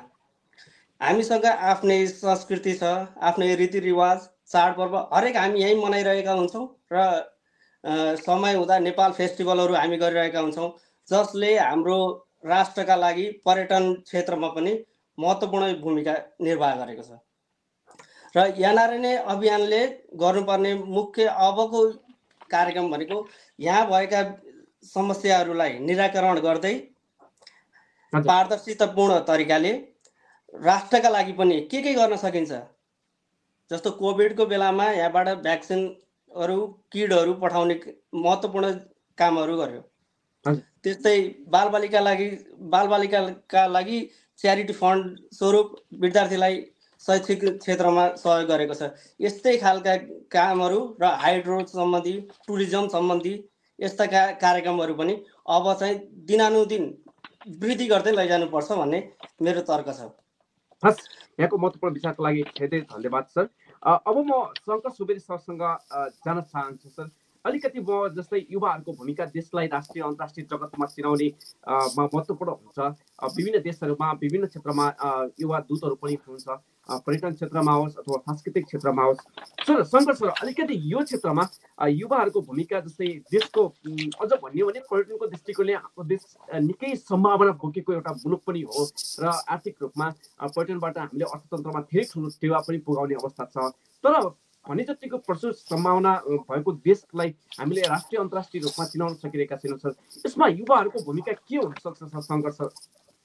पुनः नमस्कार है सर, धन्यवाद महत्त्वपूर्ण क्वेसनको लागि। पक्कै पनि हामीले यहाँबाट हेर्दाखेरि पर्यटनीय क्षेत्रमा लगायत देशको विकासको क्षेत्रमा चाहिँ हामीले के भूमिका निर्वाह गर्न सकिन्छ भन्ने कुरा एकदमै राम्रो क्वेसन हो। हामीले यहाँबाट हेरिरहँदाखेरि हाम्रो पर्यटन, जस्तै हामीले अब जापानको एउटा गोल्डन विकको उदाहरण लिउँ न। गोल्डन विकमा कमसेकम पनि 50 लाखजनाभन्दा बढी विदेशीहरू आइरहेका हुन्छन् जापानमा होइन। त्यस्तै हाम्रा आफ्ना फेस्टिभल्सहरू छन् होइन। ती फेस्टिभल्सहरूमा चाहिँ हामीले के गर्न सकिरहेको छौँ त आजको मितिसम्म? हामीले यहाँ बसेर हामीले के प्रभाव गर्न सकेका छौँ त होइन। त्यस्तै हामीले चाहिँ आजको मितिमा हाम्रा भूमिकाहरू, एनआरएनका भूमिकाहरू के रहे त? राष्ट्रको चाहिँ सांस्कृतिक जगेर्ना गर्नका लागि हामीले के भूमिकाहरू निर्वाह गर्यौँ त भन्ने कुराहरू एउटा महत्त्वपूर्ण कुरा रह्यो। दोस्रो कुराहरू चाहिँ हामीले हाम्रा कला संस्कृति, हाम्रा जगेर्ना हुने कुराहरू, हाम्रा आफ्ना वस्तुस्थितिहरूलाई चाहिँ हामीले के का माध्यमबाट हामी अगाडि बढाउन सकिन्छ भन्ने कुराहरूलाई चाहिँ हामीले सामाजिक रूपमा बहस बनाउन सकेनौँ के। जस्तै एमइसीको थ्रुबाट पनि हामी सहकार्य गरेर कामहरू गर्न सक्थ्यौँ होइन। हामीले विभिन्न, हामीसँग यहाँ अघि नै भनिसक्नु सरले 77वटा जिल्लाका मान्छेहरू हामीहरू यहाँ छौँ। हामीसँग विभिन्न समाजहरू छन्, हामीसँग विभिन्न टिमहरू छन्। अहिले जुन नेपालीहरूका आफ्ना आफ्ना समाजहरू पनि छन्। ती माध्यमबाट हामीले देशलाई के कन्ट्रिब्युट गरिरहेका छौँ त? पर्यटकीय हिसाबमा होस् अथवा लगानीको हिसाबमा होस् अथवा चाहिँ सामाजिक सेवाको हिसाबमा होस्। जस्तै हामीले एनआरएन चिबाले राजकोट हस्पिटललाई हामीले सहयोग गऱ्यौँ, रवि लामिछानेको फाउन्डेसनलाई हामीले सहयोग गऱ्यौँ, अपाङ्गहरूलाई हामीले सहयोग गऱ्यौँ होइन। यी सबै कुराहरू हामीले गरिरहँदाखेरि चाहिँ अबको दिनमा हामीले के गर्न सकिन्छ त भन्ने कुराहरू चाहिँ यो बहसको विषय भएको छ। तर केन्द्रबाट चाहिँ त्यस्ता किसिमका गतिविधिहरू धेरै कम भएका भेटिएका छन् है। अब हामीले क्षेत्रबाट हामीले गर्न सक्ने कुराहरू धेरै कामहरू गरेका छौँ भन्दाखेरि अब यो सानो क्षेत्र हुन्छ होइन। एउटा जिल्ला, एउटा केनलाई समेटेर, 2-4वटा केनलाई समेटेर क्षेत्र बनेको हुन्छ। तर अब केन्द्रबाट त्यो किसिमका पहलहरू, राष्ट्रका लागि गर्न सकिने पहलहरू चाहिँ राजनैतिक हिसाबले गइरहेका छन् क्या। आजको मितिमा को मन्त्री बन्छ, को मन्त्रीसँग कोर्डिनेसन गर्न सकिन्छ, आजको मितिमा को नेतालाई लिएर आएर यहाँ स्वागत सत्कार गर्न सकिन्छ, ती विषयहरूमा मात्रै हामी झुमिरहेका छौँ कि। अब एउटा मन्त्री आयो भने साथीहरू अब अस्ति नै देखिहाल्यो, कोट बोक्नेदेखि लिएर पेन्ट बोक्नेहरूसम्म मात्रै पुगिरहेका छन् होइन। तिनै एनआरएनका अगुवाकर्ता साथीहरू हुनुहुन्छ सबैजना होइन। हामी त्यो चाहँदैनौँ। हाम्रो तर्फबाट हामीले लिएको जिम्मेवारी हामीले के कति वहन गऱ्यौँ भन्ने कुरा मुख्य कुरा हुन्छ क्या। आज हामी क्षेत्रबाट बोलिरहँदा भोलि यही क्षेत्रकै साथीहरू नै भोलिको नेतृत्व हो क्या होइन। हामीसँग सामान्य रूपमा हामीले सिक्दै आएका कुराहरू नै भोलि ती कुराहरू ठुला हुने हुन् होइन। हामीले राष्ट्रको लागि के कन्ट्रिब्युट गर्न सकिन्छ, कोभिडमा हामीले के कन्ट्रिब्युट गऱ्यौँ होइन। हामीले पशुपतिमा रहेको एउटा चाहिँ बालबालिका अनाथालय चाहिँ हामीले सहयोग गऱ्यौँ कि। उहाँ एक हप्ताको लागि टुरको लागि मात्रै आउनुभयो, सम्पूर्ण एनआरएन सेवाले व्यवस्थापन गरेर पठायो। केन्द्र कहाँ छ त होइन। यस्ता गतिविधिहरू जति पनि छन्, अब यहाँ बैठकै बिना निर्णयहरू हुन्छन्, बैठक बसेकै छैन, बाहिर निर्णय सार्वजनिक भइरहेको हुन्छन्, एउटा लेटर प्याड मिसयुज भइरहेको हुन्छ। यो कस्तो किसिमको संस्था हो यहाँ होइन? के भइरहेको छ त? त्यो भइसकेपछि यहाँबाट मैले अहिलेसम्म एनआरएन जापानको चाहिँ मातहतका साथीहरूले चाहिँ अब यस्तै आइसिसीको अध्यक्षसम्म हामीले पाइसक्यौँ एनआरएन जापानबाट। तर विजेत भइरहेको छ क्या, इज्जत कम कमाइएको छ, बढी मात्रामा चाहिँ विजेत भइरहेको छ। हो, त्यो भएको भएर राष्ट्रको लागि लगानी गर्ने वातावरणहरू चाहिँ अहिले नेतृत्व गरिरहेका साथीहरूले र अब नेतृत्वमा जाँदै गरेका साथीहरूले चाहिँ एउटा गृहयोजना बनाएर प्लान बनाएर गयो भने चाहिँ यहाँ पनि त्यहाँ पनि गिभ एन्ड टेकको रिलेसन चाहिँ रहन सक्छ भन्ने मेरो बुझाइ हो। धन्यवाद। हजुर सर, अब म धेरै धन्यवाद सर। अब म चक्र सरसँग जान चाहन्छु सर। जस्तै अलिकति हामी प्रवासमा बस्दै गर्दाखेरिमा जस्तै एकअर्कालाई निकै दुःख पनि परिरहन्छ, दुःख सुखमा एकअर्काले साथ सहयोग पनि ठुला अभियानहरू पनि चलिरहन्छन् सर। यहाँ विभिन्न अभियानहरू पनि चलाउनु भएको छ विभिन्न समयमा चाहिँ, विभिन्न क्षेत्रमा चाहिँ। सामाजिक रूपमा हामी प्रदेशमा बस्दाखेरिमा कतिखेर कसलाई के घटना घट्छ भन्ने कुरा भन्न पनि सक्दैन र कसलाई के राहतको आवश्यक पर्छ, सहयोगको आवश्यक पर्छ भन्न पनि सक्दैन सर। यो क्षेत्रमा गैर आवासीय नेपाली सङ्घले जस्तै जुन तरिकाले भूमिका खेल्नुपर्ने थियो र विशुद्ध सामाजिक रूपमा विभिन्न सङ्घ संस्थाहरूले पनि आफ्नो तर्फबाट भूमिका पनि खेलिरहनु भएको छ सर। र समग्र रूपमा हेर्ने हो भने तपाईँको दृष्टिकोणले एनआरएलले खेलेको भूमिका चाहिँ कस्तो लाग्छ सर?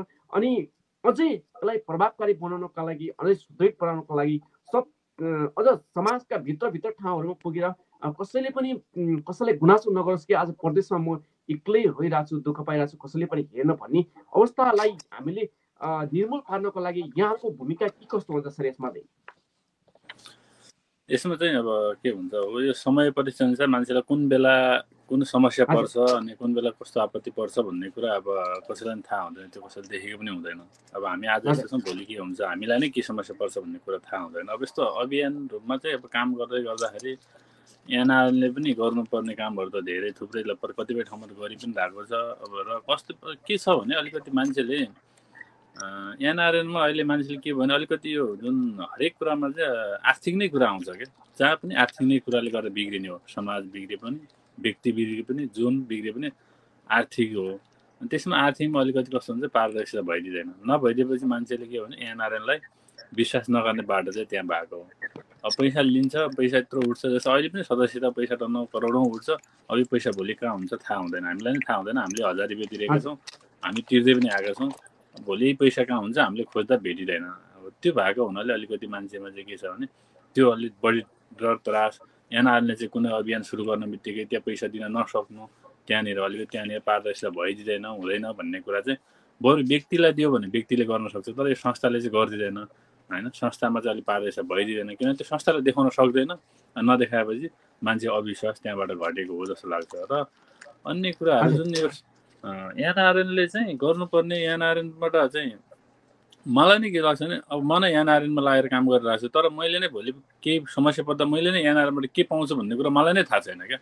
हो एनआरएन मेन ठाउँमा के छ भने एनआरएनमा 1000 रुपियाँ तिरे बापत त हामीले केही सेवा सुविधा पाउनु पऱ्यो नि त होइन। 1000 रुपियाँ तिर्ने मात्रै अनि त्यहाँ सदस्यता भोलि चुनाव हुँदाखेरि भोट हाल्ने मात्रैको लागि त एनआरएन पक्कै पनि होइन।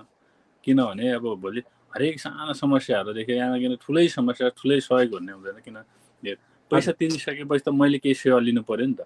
हो त्यो तरिकाको एउटा चाहिँ छैन भनौँ, मैले देखेको छैन है।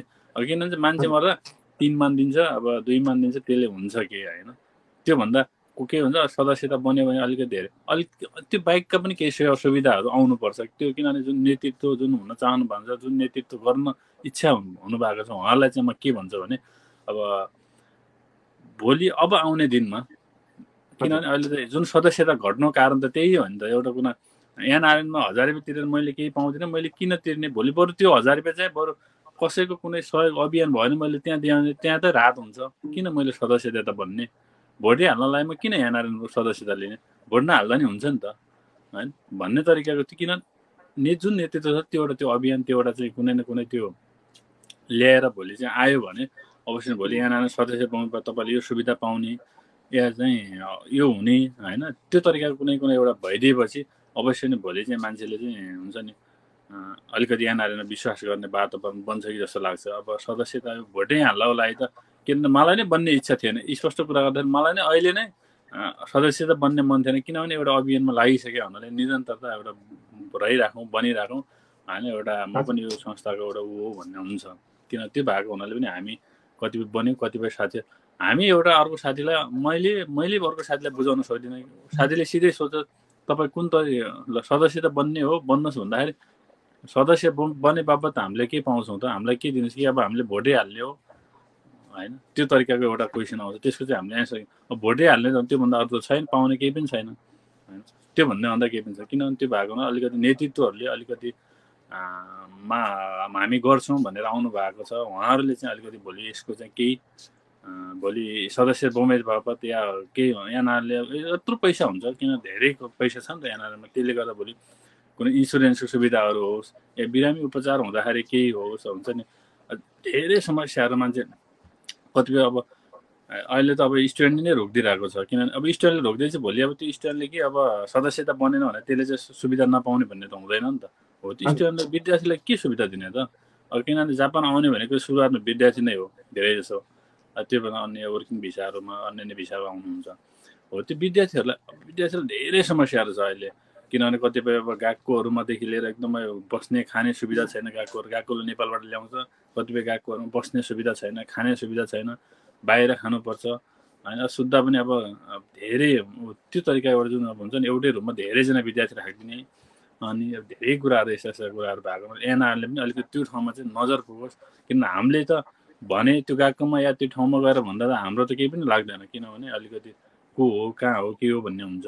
तर अलिकति माथिको नेतृत्वले अलिकति त्यो एउटा लाइन एउटा त्यो बाटो बनाइदियो भने भोलि हामीले पनि बोल्दाखेरि त्यहीँको मान्छे रहेछ भन्ने एउटा त्यो वातावरण सिर्जना हुन्छ जस्तो लाग्छ। किनभने अब माथिकै मान्छेले बोल्दैन, माथिकै मान्छे त्यो नगरिदिएपछि त हामीले त गएर त्यो गाकोमा होला या त्यो कुनै ठाउँमा गर्दा सहयोग हामीले बोल्दा पनि हाम्रो कुरा सुन्ने हुँदैन। अलिकति माथिबाट नै त्यो भइदियो भने अलिकति हामी तलको मान्छेलाई काम गर्न सजिलो हुन्छ भन्ने लाग्छ मलाई।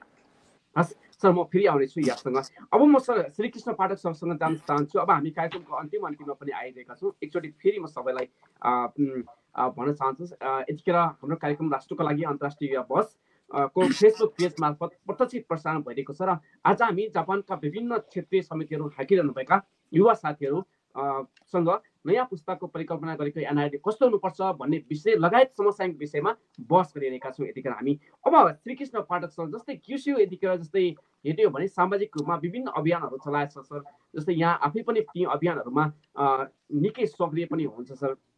अब यी अभियानको बारेमा अलिकति हेर्ने हो भने नि, जस्तै अब केन्द्र अथवा माथितिर हेर्ने हो भने निकै यी अभियानहरूमा अथवा मुछिएका यी अभियानले गर्दाखेरिमा विभिन्न आर्थिक घोटालाहरू हुने, कहाँबाट कति पैसा आयो र कहाँ कति जान्छ भन्ने पारदर्शी पनि नहुने र कसैले बोल्न पनि नबोलिदिने, अथवा त्यो कसको मान्छे हो के मान्छे हो त्यो आधारमा मान्छेले आवाज उठाउने परिपाटीले गर्दाखेरिमा एनआरएनभित्र निकै विद्रोह पनि विभिन्न समयमा भइरहेको हुन्छ सर।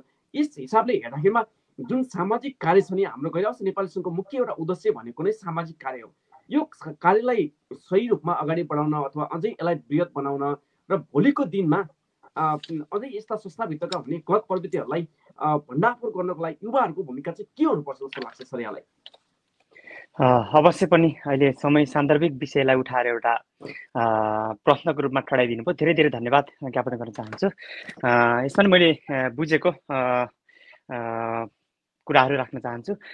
सर्वप्रथम त यो विभिन्न अभियानहरूको विषयमा कुरा आउँदै गर्दाखेरि मुख्यतः संस्थाको आर्थिक पक्ष हैन, त्यसमा हामी पारदर्शिता चाहिँ मुख्य पोइन्ट रहन्छ।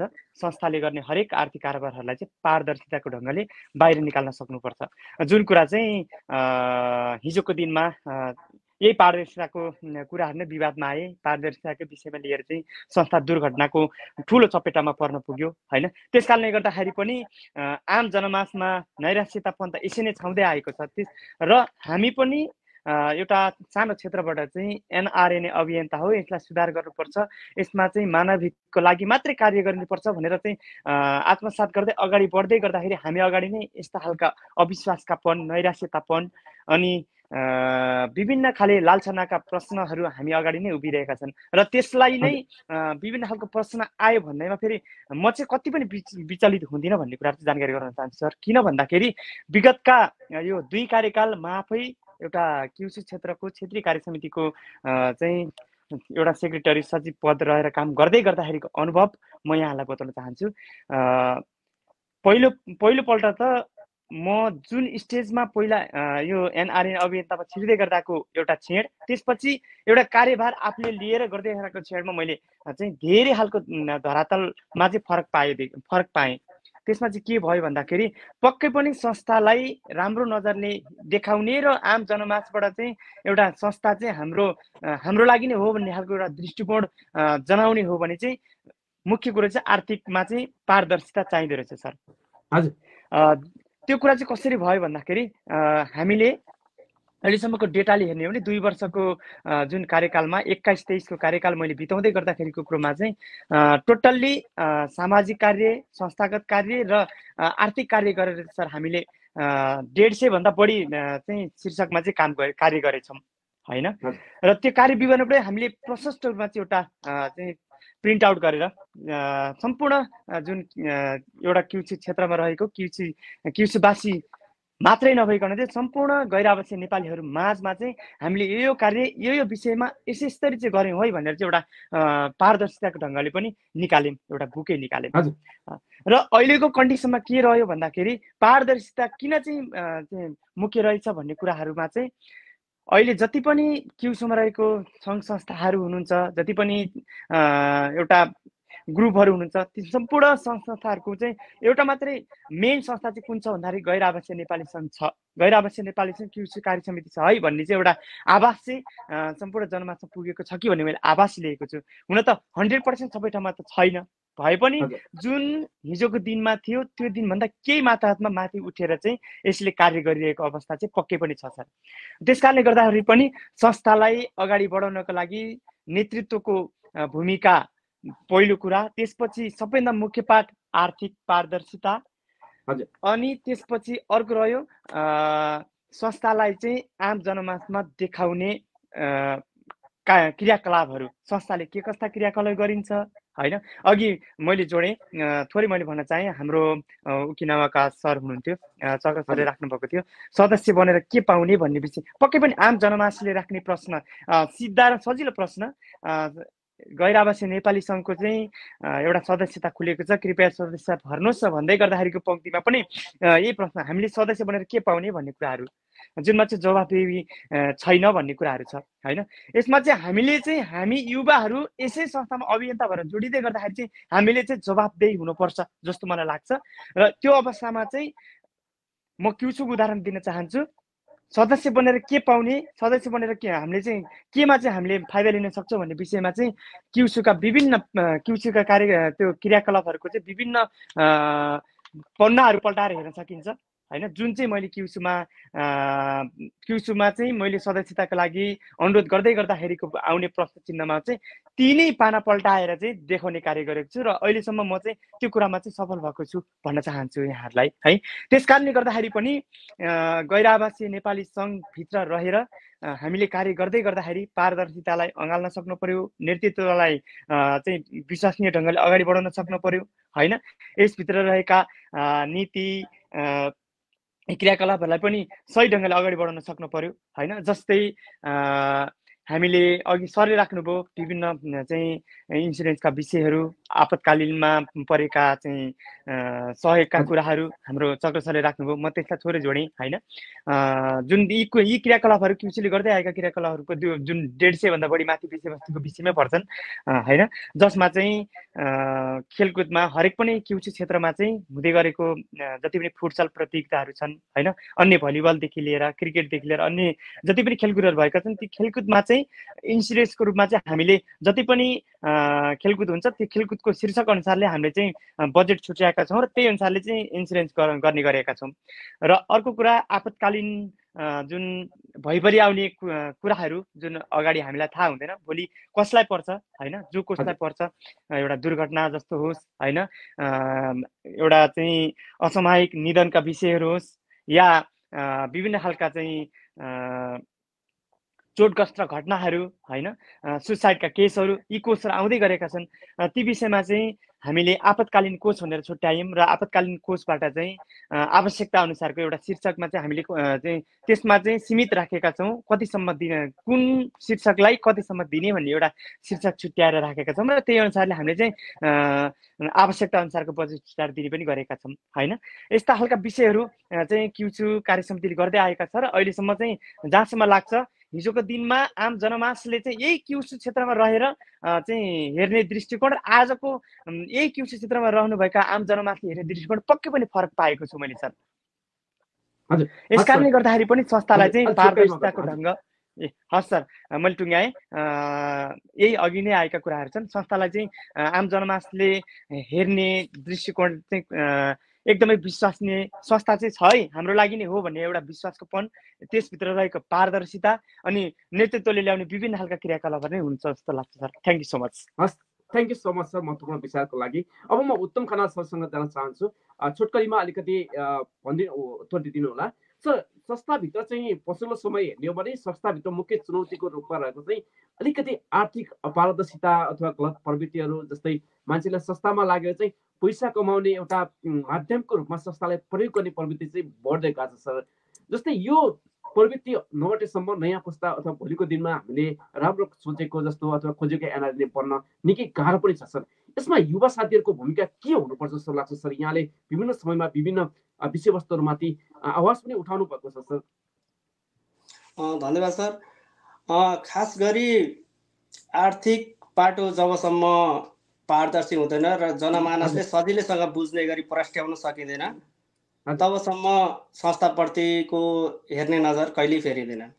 हामीले तोचुकी एनआरएनले धेरै जसो आर्थिक क्रियाकलापकै कार्यक्रमहरू गरेका छौँ। अभियान होस् या बाढी पहिरो जाँदाखेरि सिन्धुपाल्चोकको घटना होस्, चाहे अस्ति भर्खर भूकम्प जाँदाखेरि हाम्रो डोटीको कार्यक्रम होस्, हामीले धेरै यस्तो ठाउँमा नेपाल र यहीँ हाम्रो क्षेत्रबाट हाम्रो कार्यकालमा 3 जनालाई नेपाल पठाउनु पर्ने भयो। चिकित्सक बिरामी हुनुभयो उहाँहरू, अनि उहाँहरूको यहाँ आर्थिक उपचार गर्नलाई आर्थिक अभाव हुने देखियो र परिवारको सल्लाह बमोजिम नेपाल पठाइयो। त्यस अभियानमा पनि पूर्ण पारदर्शी तरिकाले हामीले यति खर्च, यति शीर्षक वाइज हामीले यसरी उहाँलाई बिरामीलाई सो त भनेरै तपाईँको लागि यति पैसा उठेको थियो, यति पैसा यसमा खर्च भयो, बिरामीको आफन्तलाई क्लियरली बुझाएर त्यसरी आर्थिक पारदर्शी हुने गरी भोलि बिहान न कि मेरो नाममा यसले पैसा उठाएर खायो भन्ने वातावरण नबनोस्।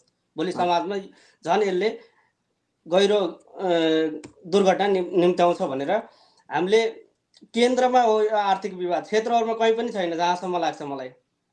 केन्द्रमा विगतमा भयो र अहिले सुध्रिँदैछ। ल यसलाई सरै केन्द्रले पनि क्षेत्रलाई केही अधिकार दिनु पर्यो। केन्द्रीय विधान अनुसार अहिलेसम्म क्षेत्र चलेको छ, क्षेत्रीय विधानहरू छैन। क्षेत्रले कतिसम्मका कार्यक्रमहरू गर्ने, कतिसम्मका कामहरू गर्न पाउने कुनै छैन। आफ्नै तरिकाले क्षेत्रहरू अगाडि बढिरहेका छन् र राम्रो पनि गरिरहेका छन् सम्पूर्ण क्षेत्रहरूले। अर्को कुरा, हरेक 2-2 वर्षमा यो हजार रुपियाँ तिरेर मेम्बर बन्नुपर्छ। एकचोटि बनिसकेको मेम्बरलाई अर्कोचोटि रिन्यू गर्ने वातावरण बनाऊ न। हरेक पटक 1000 रुपियाँ तिर्यो अनि मान्छेले सोध्छ अघिल्लोचोटि नि तिरेको अहिले नि तिर्नुपर्ने, फाइदा के त? यहाँ चाहिँ हामीहरू क्षेत्रहरूले चुकिरहेको हुन्छ। मलाई लाग्छ केन्द्रले क्षेत्रहरू बनाएको छैन, क्षेत्रहरूले केन्द्र निर्माणमा हिँडिरहेका छन्। केन्द्र राम्रो भयो भने, नेतृत्व राम्रो भयो भने बल्ल क्षेत्रहरूले पनि आफ्नो काम, कर्तव्य र अधिकारहरू प्रयोग गर्न पाउँछन् र समृद्धि समाजको यहाँ परिकल्पना सम्भव छ। यही कुराहरू जोड्न चाहे। हस्, महत्त्वपूर्ण विचारको लागि धेरै धन्यवाद सर। अब म चाहिँ शङ्कर सरसँग जान चाहन्छु। छोटकरीमा दिनु होला सर। अहिले समग्रमा हामीले विभिन्न विषयवस्तुमाथि केन्द्रित भएर बहस गऱ्यौँ सर। एउटा चर्को बहसको रूपमा जस्तै गैराउस नेपालीसँग विभिन्न समयमा उठिरहेको चाहिँ के भने नि, अलिकति युवाहरू अझ भन्यो भने बढी सचेत एउटा वर्गमा पनि पर्छ। राजनीतिक रूपमा विभिन्न दलका मान्छेहरू जब गैराउस नेपालीसँग थिए, त्यसपछि यसको उद्देश्य अथवा यसको संस्थाको फल थियो, त्यसमाथि एकपछि अर्को गर्दै कालो धब्बा लाग्दै गयो र यसप्रति हेर्ने जनमानसको एउटा दृष्टिकोण पनि परिवर्तन हुँदै गयो र मान्छेले सहयोग गर्ने भावना पनि बिस्तारै गैराउस नेपालीसँग भन्दा त अरू कसैलाई केही कहिले सहिलो बरु सहयोग गर्छौँ, त्यतिकै हामी पढाइको रूपमा सहयोग गर्छौँ भन्ने तरिकाले अगाडि बढ्न थाले सर। यसमा युवाहरूको भूमिका चाहिँ के हुन सक्छ सर यस्ता कुराहरूलाई हटाउनको लागि र अझै राम्रा कुराहरू गर्नको लागि? शङ्कर सर, छोटैमा उत्तर दिनु होला। हुन्छ, धन्यवाद है सर। पहिला सुरुमा त राजनीति र समाजसेवा भनेको परिपूरक चिजहरू हुन् है, यसलाई अन्यथा लिनु हुँदैन। समाजसेवा गर्ने मान्छेले राजनीति गर्नै हुँदैन भन्ने कुरा चाहिँ गलत हो है। यो सबभन्दा राजनीति र समाजसेवा दुइटै एउटै स्पिडमा लिएर गइयो भने सबै कुरा पोजिटिभ हुन्छ। राजनीतिक पाटो फरक हुन्छ, कोही व्यक्ति संस्थामा आए पनि नआए पनि, तर समाजसेवा भनेको फरक हुन्छ कि। अब हामी एनआरएनमा बसेर यहाँ सरले कमेन्ट गरिरहनु भएको छ, जापानमा इमान्दार भएर जाहिर खाने मान्छेहरूले चाहिँ एनआरएनको अभियान बन्न सक्छ भनेर। वाइ नट होइन, खासमा हाम्रो फुर्सदको समयलाई सामाजिक काममा लगाउने हो क्या हामीले होइन। र अर्को कुरा भनेको सरको क्वेसनको एन्सरमा म जान चाहन्छु। एनआरएन जापानले हामीलाई अब के गर्नुपर्छ भने, एनआरएनका क्षेत्र होस् अथवा जापानहरूले के अरे केन्द्रले होस् होइन, हामीलाई नयाँ नयाँ कार्यक्रमहरू दिने, युवाहरूलाई रुचि हुने खालका कार्यक्रमहरू लिएर आउने होइन, एमबिसीसँग सहकार्य गरेर धेरैभन्दा धेरै कामहरू गर्न सकिन्छ। अब एमबिसीले फोन ल अब 24 आवर फोन लाग्ने बनायो एमबिसीले भनेर भन्दाखेरि चाहिँ सामाजिक अभियन्ताहरू कदेखि ज्ञासम्मका नामबाट आउने मान्छेहरू सबलाई सेयर गर्न हतार हुन्छ।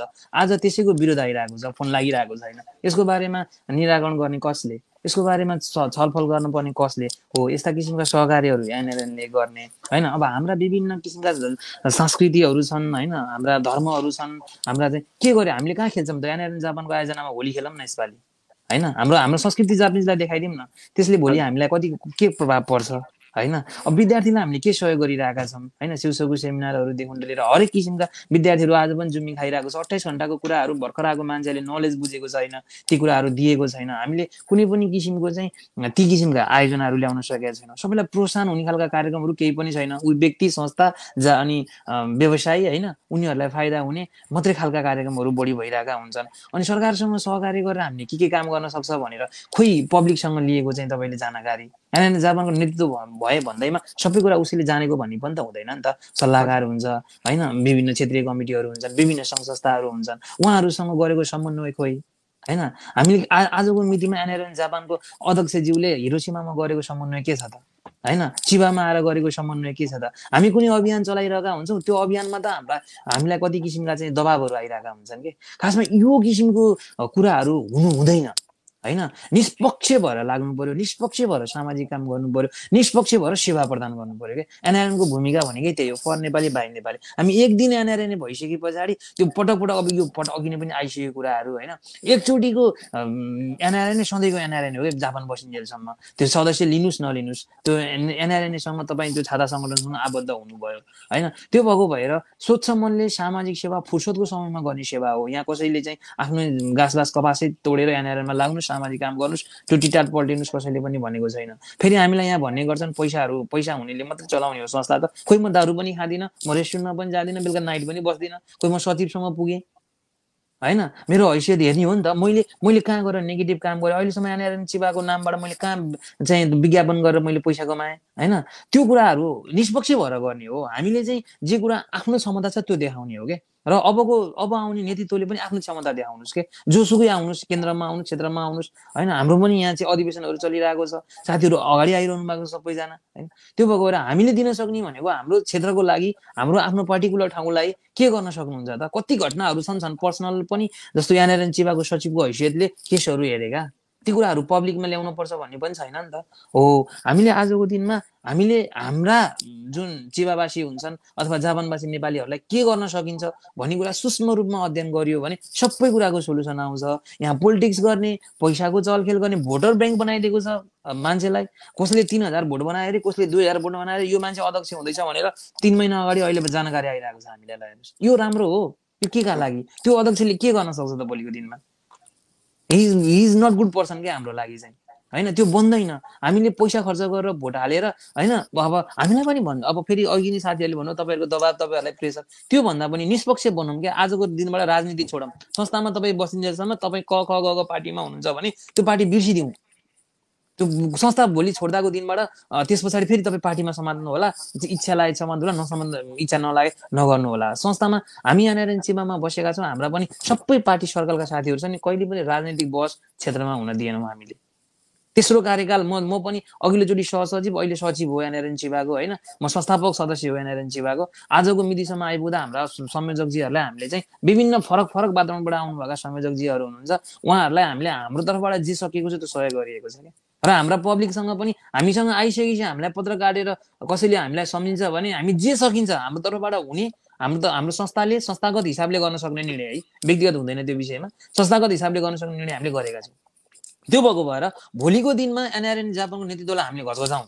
हामी आउने मान्छेहरूलाई तपाईँहरू भोटर ब्याङ्क नबनाइदिनुहोस् हामीलाई भनौँ, क्षेत्रसँग हस्तक्षेप नगरिदिनुहोस् भनौँ, क्षेत्रमूलक कार्यक्रमहरू लिएर आउन लगाउँ होइन। क्षेत्रसँग सहकार्य गरेर एनआरएन जापान र एनआरएन चिबाले सहकार्य गरेर कार्यक्रम गरौँ न। यहीँ नजिक छ, हामी गर्न सक्दैनौँ होइन। किनभने उहाँहरूको आफ्नै किसिमको प्याटर्न छ, हाम्रो आफ्नै किसिमको प्याटर्न छ क्या काम गर्ने तरिका होइन। उहाँहरूलाई अब उहाँहरूको त्यो एक त कार्यक्रमै ल्याउनु भयो भने पनि को अगाडि बढ्ने भन्ने कुरामा दुविधा छ। अब हामीलाई केही छैन, हाम्रो त सदस्यले ल्याएको कार्यक्रम पनि हामीले सदस्यलाई संयोजक बनाएर कार्यक्रम संयोजक भनेर तपाईँको चाहिँ ब्याज लगाएर राखिदिन्छौँ मञ्चमा। हामी त्यो गरिरहेको हुन्छौँ। त्यो भएको भएर खासमा के हो भने संस्थाभित्र अध्यक्ष बसे पनि सदस्य बसे पनि भूमिका बराबर हो भन्ने कुरा बुझ्न जरुरी छ। त्यसरी गरियो भने संस्थागत हुन्छ। संस्थाको मिनिङ बुझ्न जरुरी छ क्या। फरक हामी हेर्नु त पश्चिम नेपाल, पूर्व नेपाल 77वटा जिल्लाबाट आएको फरक विचारका जात भात लिङ्ग वर्ग सबै समेटेको संस्था हो नि त यो त। यहाँ त नेपाली हो, न को गुरुङ, को मगर, को बाहुन, को दमाई, को सार्की होइन, को छेत्री, यसमा केही मतलब छैन के हो। त्यो कारणले गर्दाखेरि हामी एक हौँ, हामी सबजना नेपाली बनौँ, नेपाली बनेर संस्था चलाऊँ। यहाँ व्यवसाय त पार्ट टाइम गर्ने हो नि त, आफ्नो छँदैछ त। मेरो पनि व्यवसाय छ, तपाईँको पनि व्यवसाय छ, सरहरूको पनि व्यवसाय छ व्यवसायलाई र संस्थामा ल्याएर नजोडौँ, संस्थाबाट बेनिफिट नलिगौँ, संस्थालाई प्रचार गरेर व्यवसायबाट नकमाऊ हैन। अहिले देखिएको कुराहरू यही नै हो। अहिले केन्द्रमा जति पनि साथीहरू हुनुहुन्छ उहाँहरूले व्यावसायिक हिसाबले यहाँनिर जापानलाई चलाउनु भएको छ। व्यवसायिक हिसाबले चलाउन बन्द गरौँ। यदि व्यवसायिक हिसाबले संस्था चल्ने हो भने अबको यी सचिवहरूले छोड्नेवाला छैनन् भोलिको दिनमा चाहिँ है। अब सक्नु नि छोडिदिनुहोस्, यहाँनिर जापानै हाँक्छौँ हामीहरूले अब हैन। मजाले हाँक्छौँ कि पैसै खर्च गरेर संस्था चलाउनु पर्छ भन्ने त छैन नि त हैन। त्यो हिसाबले गर्दाखेरि एकदमै अब यही नै भन्न चाहे। धन्यवाद। हस्, यहाँको महत्त्वपूर्ण विचारको लागि धेरै धेरै धन्यवाद। अब हामी कार्यक्रमको अन्तिममा पनि आइसकेका छौँ। सर, अब म चक्र सरसँग जान चाहन्छु। सर, छोटकरीमा अन्तिममा यहाँलाई के भन्न चाहनुहुन्छ भने प्लिज छोटकरीमा 2 मिनट क्रस डोन गरेर केही कुराहरू राख्न चाहनुहुन्छ भने अन्तिममा भनिदिनु होला।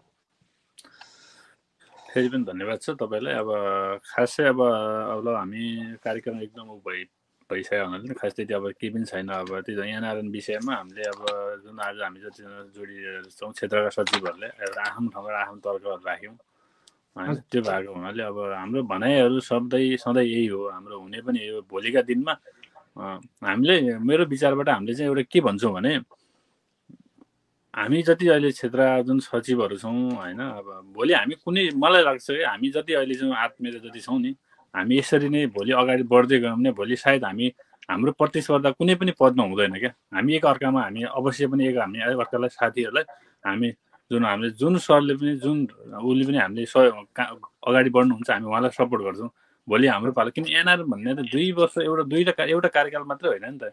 यो त सधैँभरि हिजो 2003 देखि आज 2023-25 आइसकेको छ भने भोलि अवश्य त हामी त्यहाँ बस्दै गयौँ भने हामी पनि त्यो नेतृत्वमा पुग्छौँ नि त।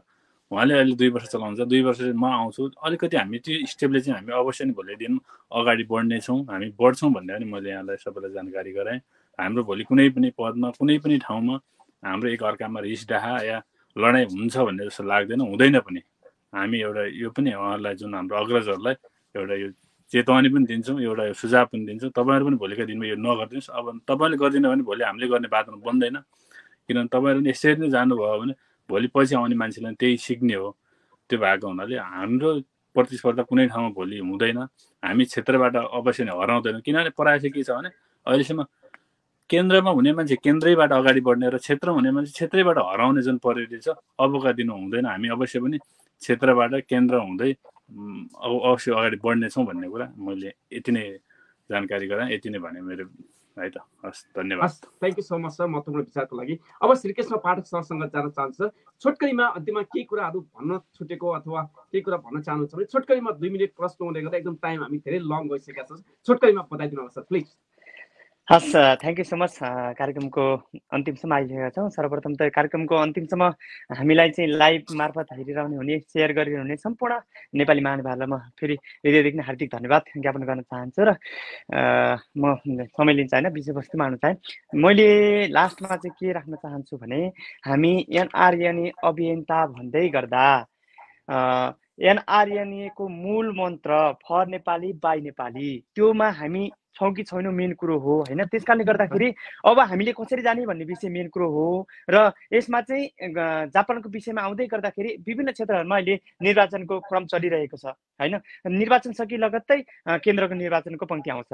र अहिले जति पनि क्षेत्रहरूको निर्वाचन चलिरहँदाखेरि केन्द्रका विभिन्न चाहिँ एनआर अभियन्ताका अग्रज व्यक्तित्वहरू होइन अब भन्दाखेरि तितोपन जान सक्छ होइन। पुरानै प्रवृत्तिका ढङ्गले चाहिँ भोटको आश होइन विभिन्न खालको चाहिँ ग्रुपिङ बनाउँदै भोटको आशले आउने व्यक्तिहरू पनि प्रशस्तै देखिन्छ यहाँ होइन।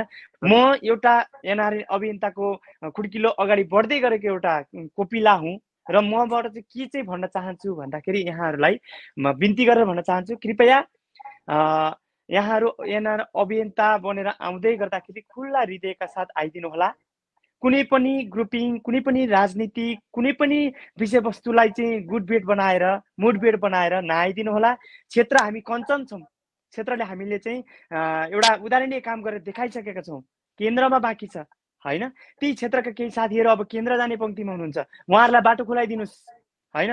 केही जाने बुझेर एउटा चाहिँ उल्लेखनीय काम गरेर चाहिँ क्षेत्रमा चाहिँ विश्वासको बाटो बनाइदिएर चाहिँ अगाडि बढिसक्नु भएको छ, उहाँहरूलाई अगाडि जाने बाटो देखाइदिनुहोस्, एउटा ठाउँ बनाइदिनुहोस्। पक्कै पनि परिवर्तनको एउटा मार्ग निर्देशन तय हुनेछ। म आग्रह गर्न चाहन्छु र आम पब्लिकलाई पनि म के चाहिँ अपिल गर्न चाहन्छु भने जति पनि आम पब्लिकहरू हुनुहुन्छ जो चाहिँ संस्थालाई गलत नजरले हेरिदिनुहुन्छ, हिजो भएका घटनाहरूलाई लिएर होस् या विभिन्न खालका राजनीतिक विषयहरूलाई लिएर होस् होइन, संस्थालाई गलत नजरले हेरिदिनुहुन्छ, म के भन्न चाहन्छु भने गैर आवासीय नेपाली सङ्घ एउटा सम्पूर्ण गैर आवासीय नेपालीहरूको लागि मन्दिर हो होइन, र त्यो गैर आवासीय भित्र रहने हामी सम्पूर्ण अभियन्ताहरू त्यसका पुजारी हौँ। पक्कै पनि मन्दिर कहिले गलत हुन सक्दैन, मन्दिरभित्र रहेका पुजारीहरू गलत हुन्छ, त्यस कारणले गर्दा ती पुजारीहरू फ्याँकिनुपर्छ, गलत गर्ने पुजारीहरू फ्याँकिनुपर्छ, गलत गर्ने पुजारीहरू चेन्ज हुनुपर्छ, अनि मात्रै मन्दिर स्वस्थ देखिन्छ, मन्दिरमा चाहिँ एउटा शोभनीय देखिन्छ। त्यस कारणले गर्दाखेरि यो मन्दिरलाई नराम्रो भन्ने भन्दा पनि मन्दिरमा रहने पुजारीहरूलाई नराम्रो भन्ने चाहिँ गरौँ र ती गलत प्रवृत्ति भएका व्यक्तित्वहरूलाई फ्याँक्ने कोसिस गरौँ, व्यक्तिलाई औल्याउँ, संस्थालाई होइन।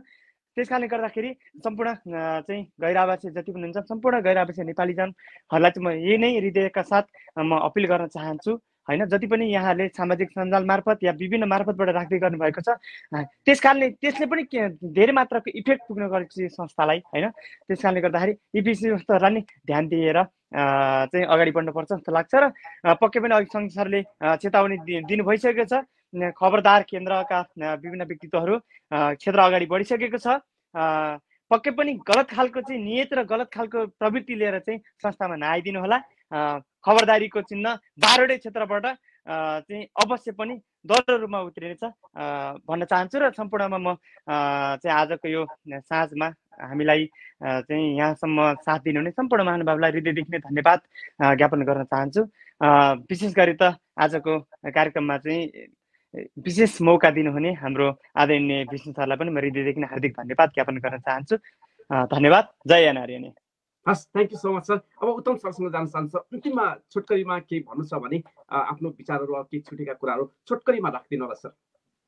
अब करिब करिब अहिले क्षेत्रीय अधिवेशनहरू क्युसुबाट सुरु भयो र बाँकी 11वटा क्षेत्रमा हुन बाँकी छ। अब बिस्तारै यो महिनाभित्र सक्ने भन्ने केन्द्रको निर्देशन छ, त्यही अनुसार क्षेत्रीय अधिवेशनको तयारीहरूमा क्षेत्रीय समितिहरू लागिपरेका छन्।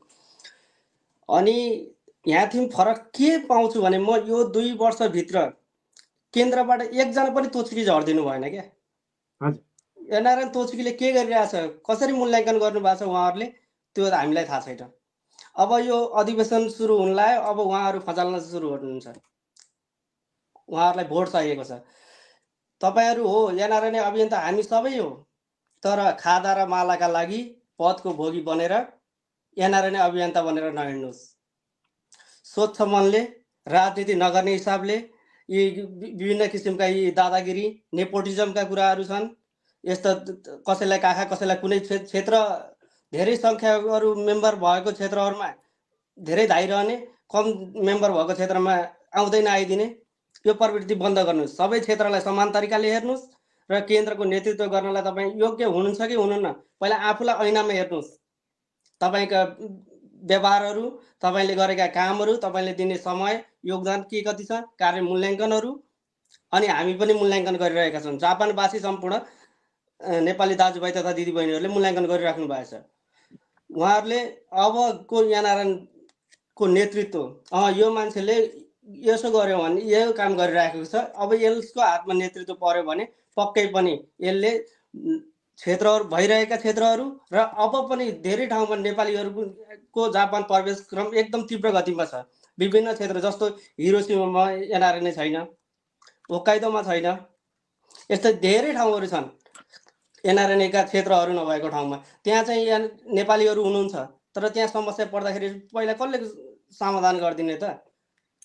त्यहाँ एनआरएन पुग्नलाई एउटा माध्यम त चाहियो। त्यसका लागि क्षेत्र विस्तार गरौँ र यो भोटका लागि मात्र क्षेत्रहरूलाई नसम्झौँ। कार्यक्रमहरू देऊ राम्रा राम्रा, अघि शङ्करजीले पनि भन्नुभयो, राम्रा राम्रा कार्यक्रमहरू देऊ।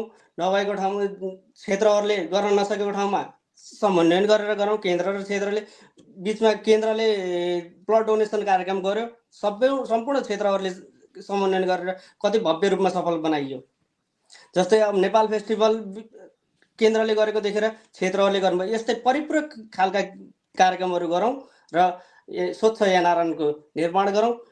फेरि पनि बिन्ती गर्दै भन्दछु के अरे हाम्रो यो दिनभरि राम्रा जानकारीमूलक प्रभावकारी के अरे सूचनाहरू प्रवाह गर्ने, राति बसी गिलास ठोकाएका फोटाहरू बिल्कुल हाल्न बन्द गर्नुहोस्। यसले अब आउने विद्यार्थी भाइ बहिनीहरूलाई धेरै नकारात्मक असर परिरहेको छ यसले गर्दाखेरि। हस् त, धन्यवाद।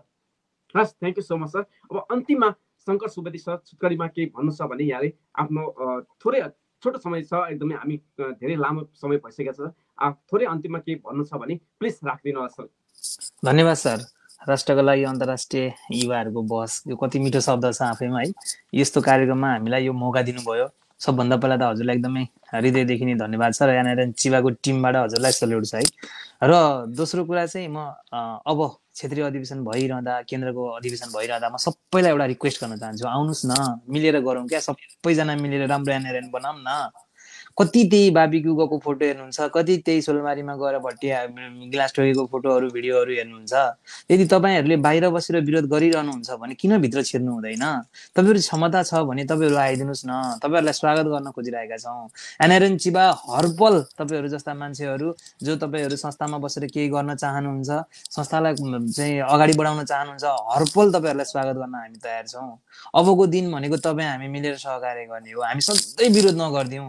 हामी सधैँ विरोध गरेर अर्काले यस्तो गर्यो भनेर मात्रै पनि हाम्रो संस्था राम्रो बन्दैन होइन। त्यो भएर तपाईँहरू आउनुहोस्, जुरुमुरा आउनुहोस्, भित्रैबाट आउनुहोस्, समाजसेवा गरौँ। फुर्सदको समयलाई सदुपयोग गर्ने हो। परिवारै मारेर अहिले मेरो यहीँ गफ गर्दा गर्दै बोल्दा बोल्दै छोरी रोइरहेको थिइन्, अब म छोरी रोइरहेको थिइन् भनेर म्युटै गर्न त मिलेन होइन। परिस्थिति त्यो हो, हामी विदेशमा छौँ, हामी नेपालमा छैनौँ नि।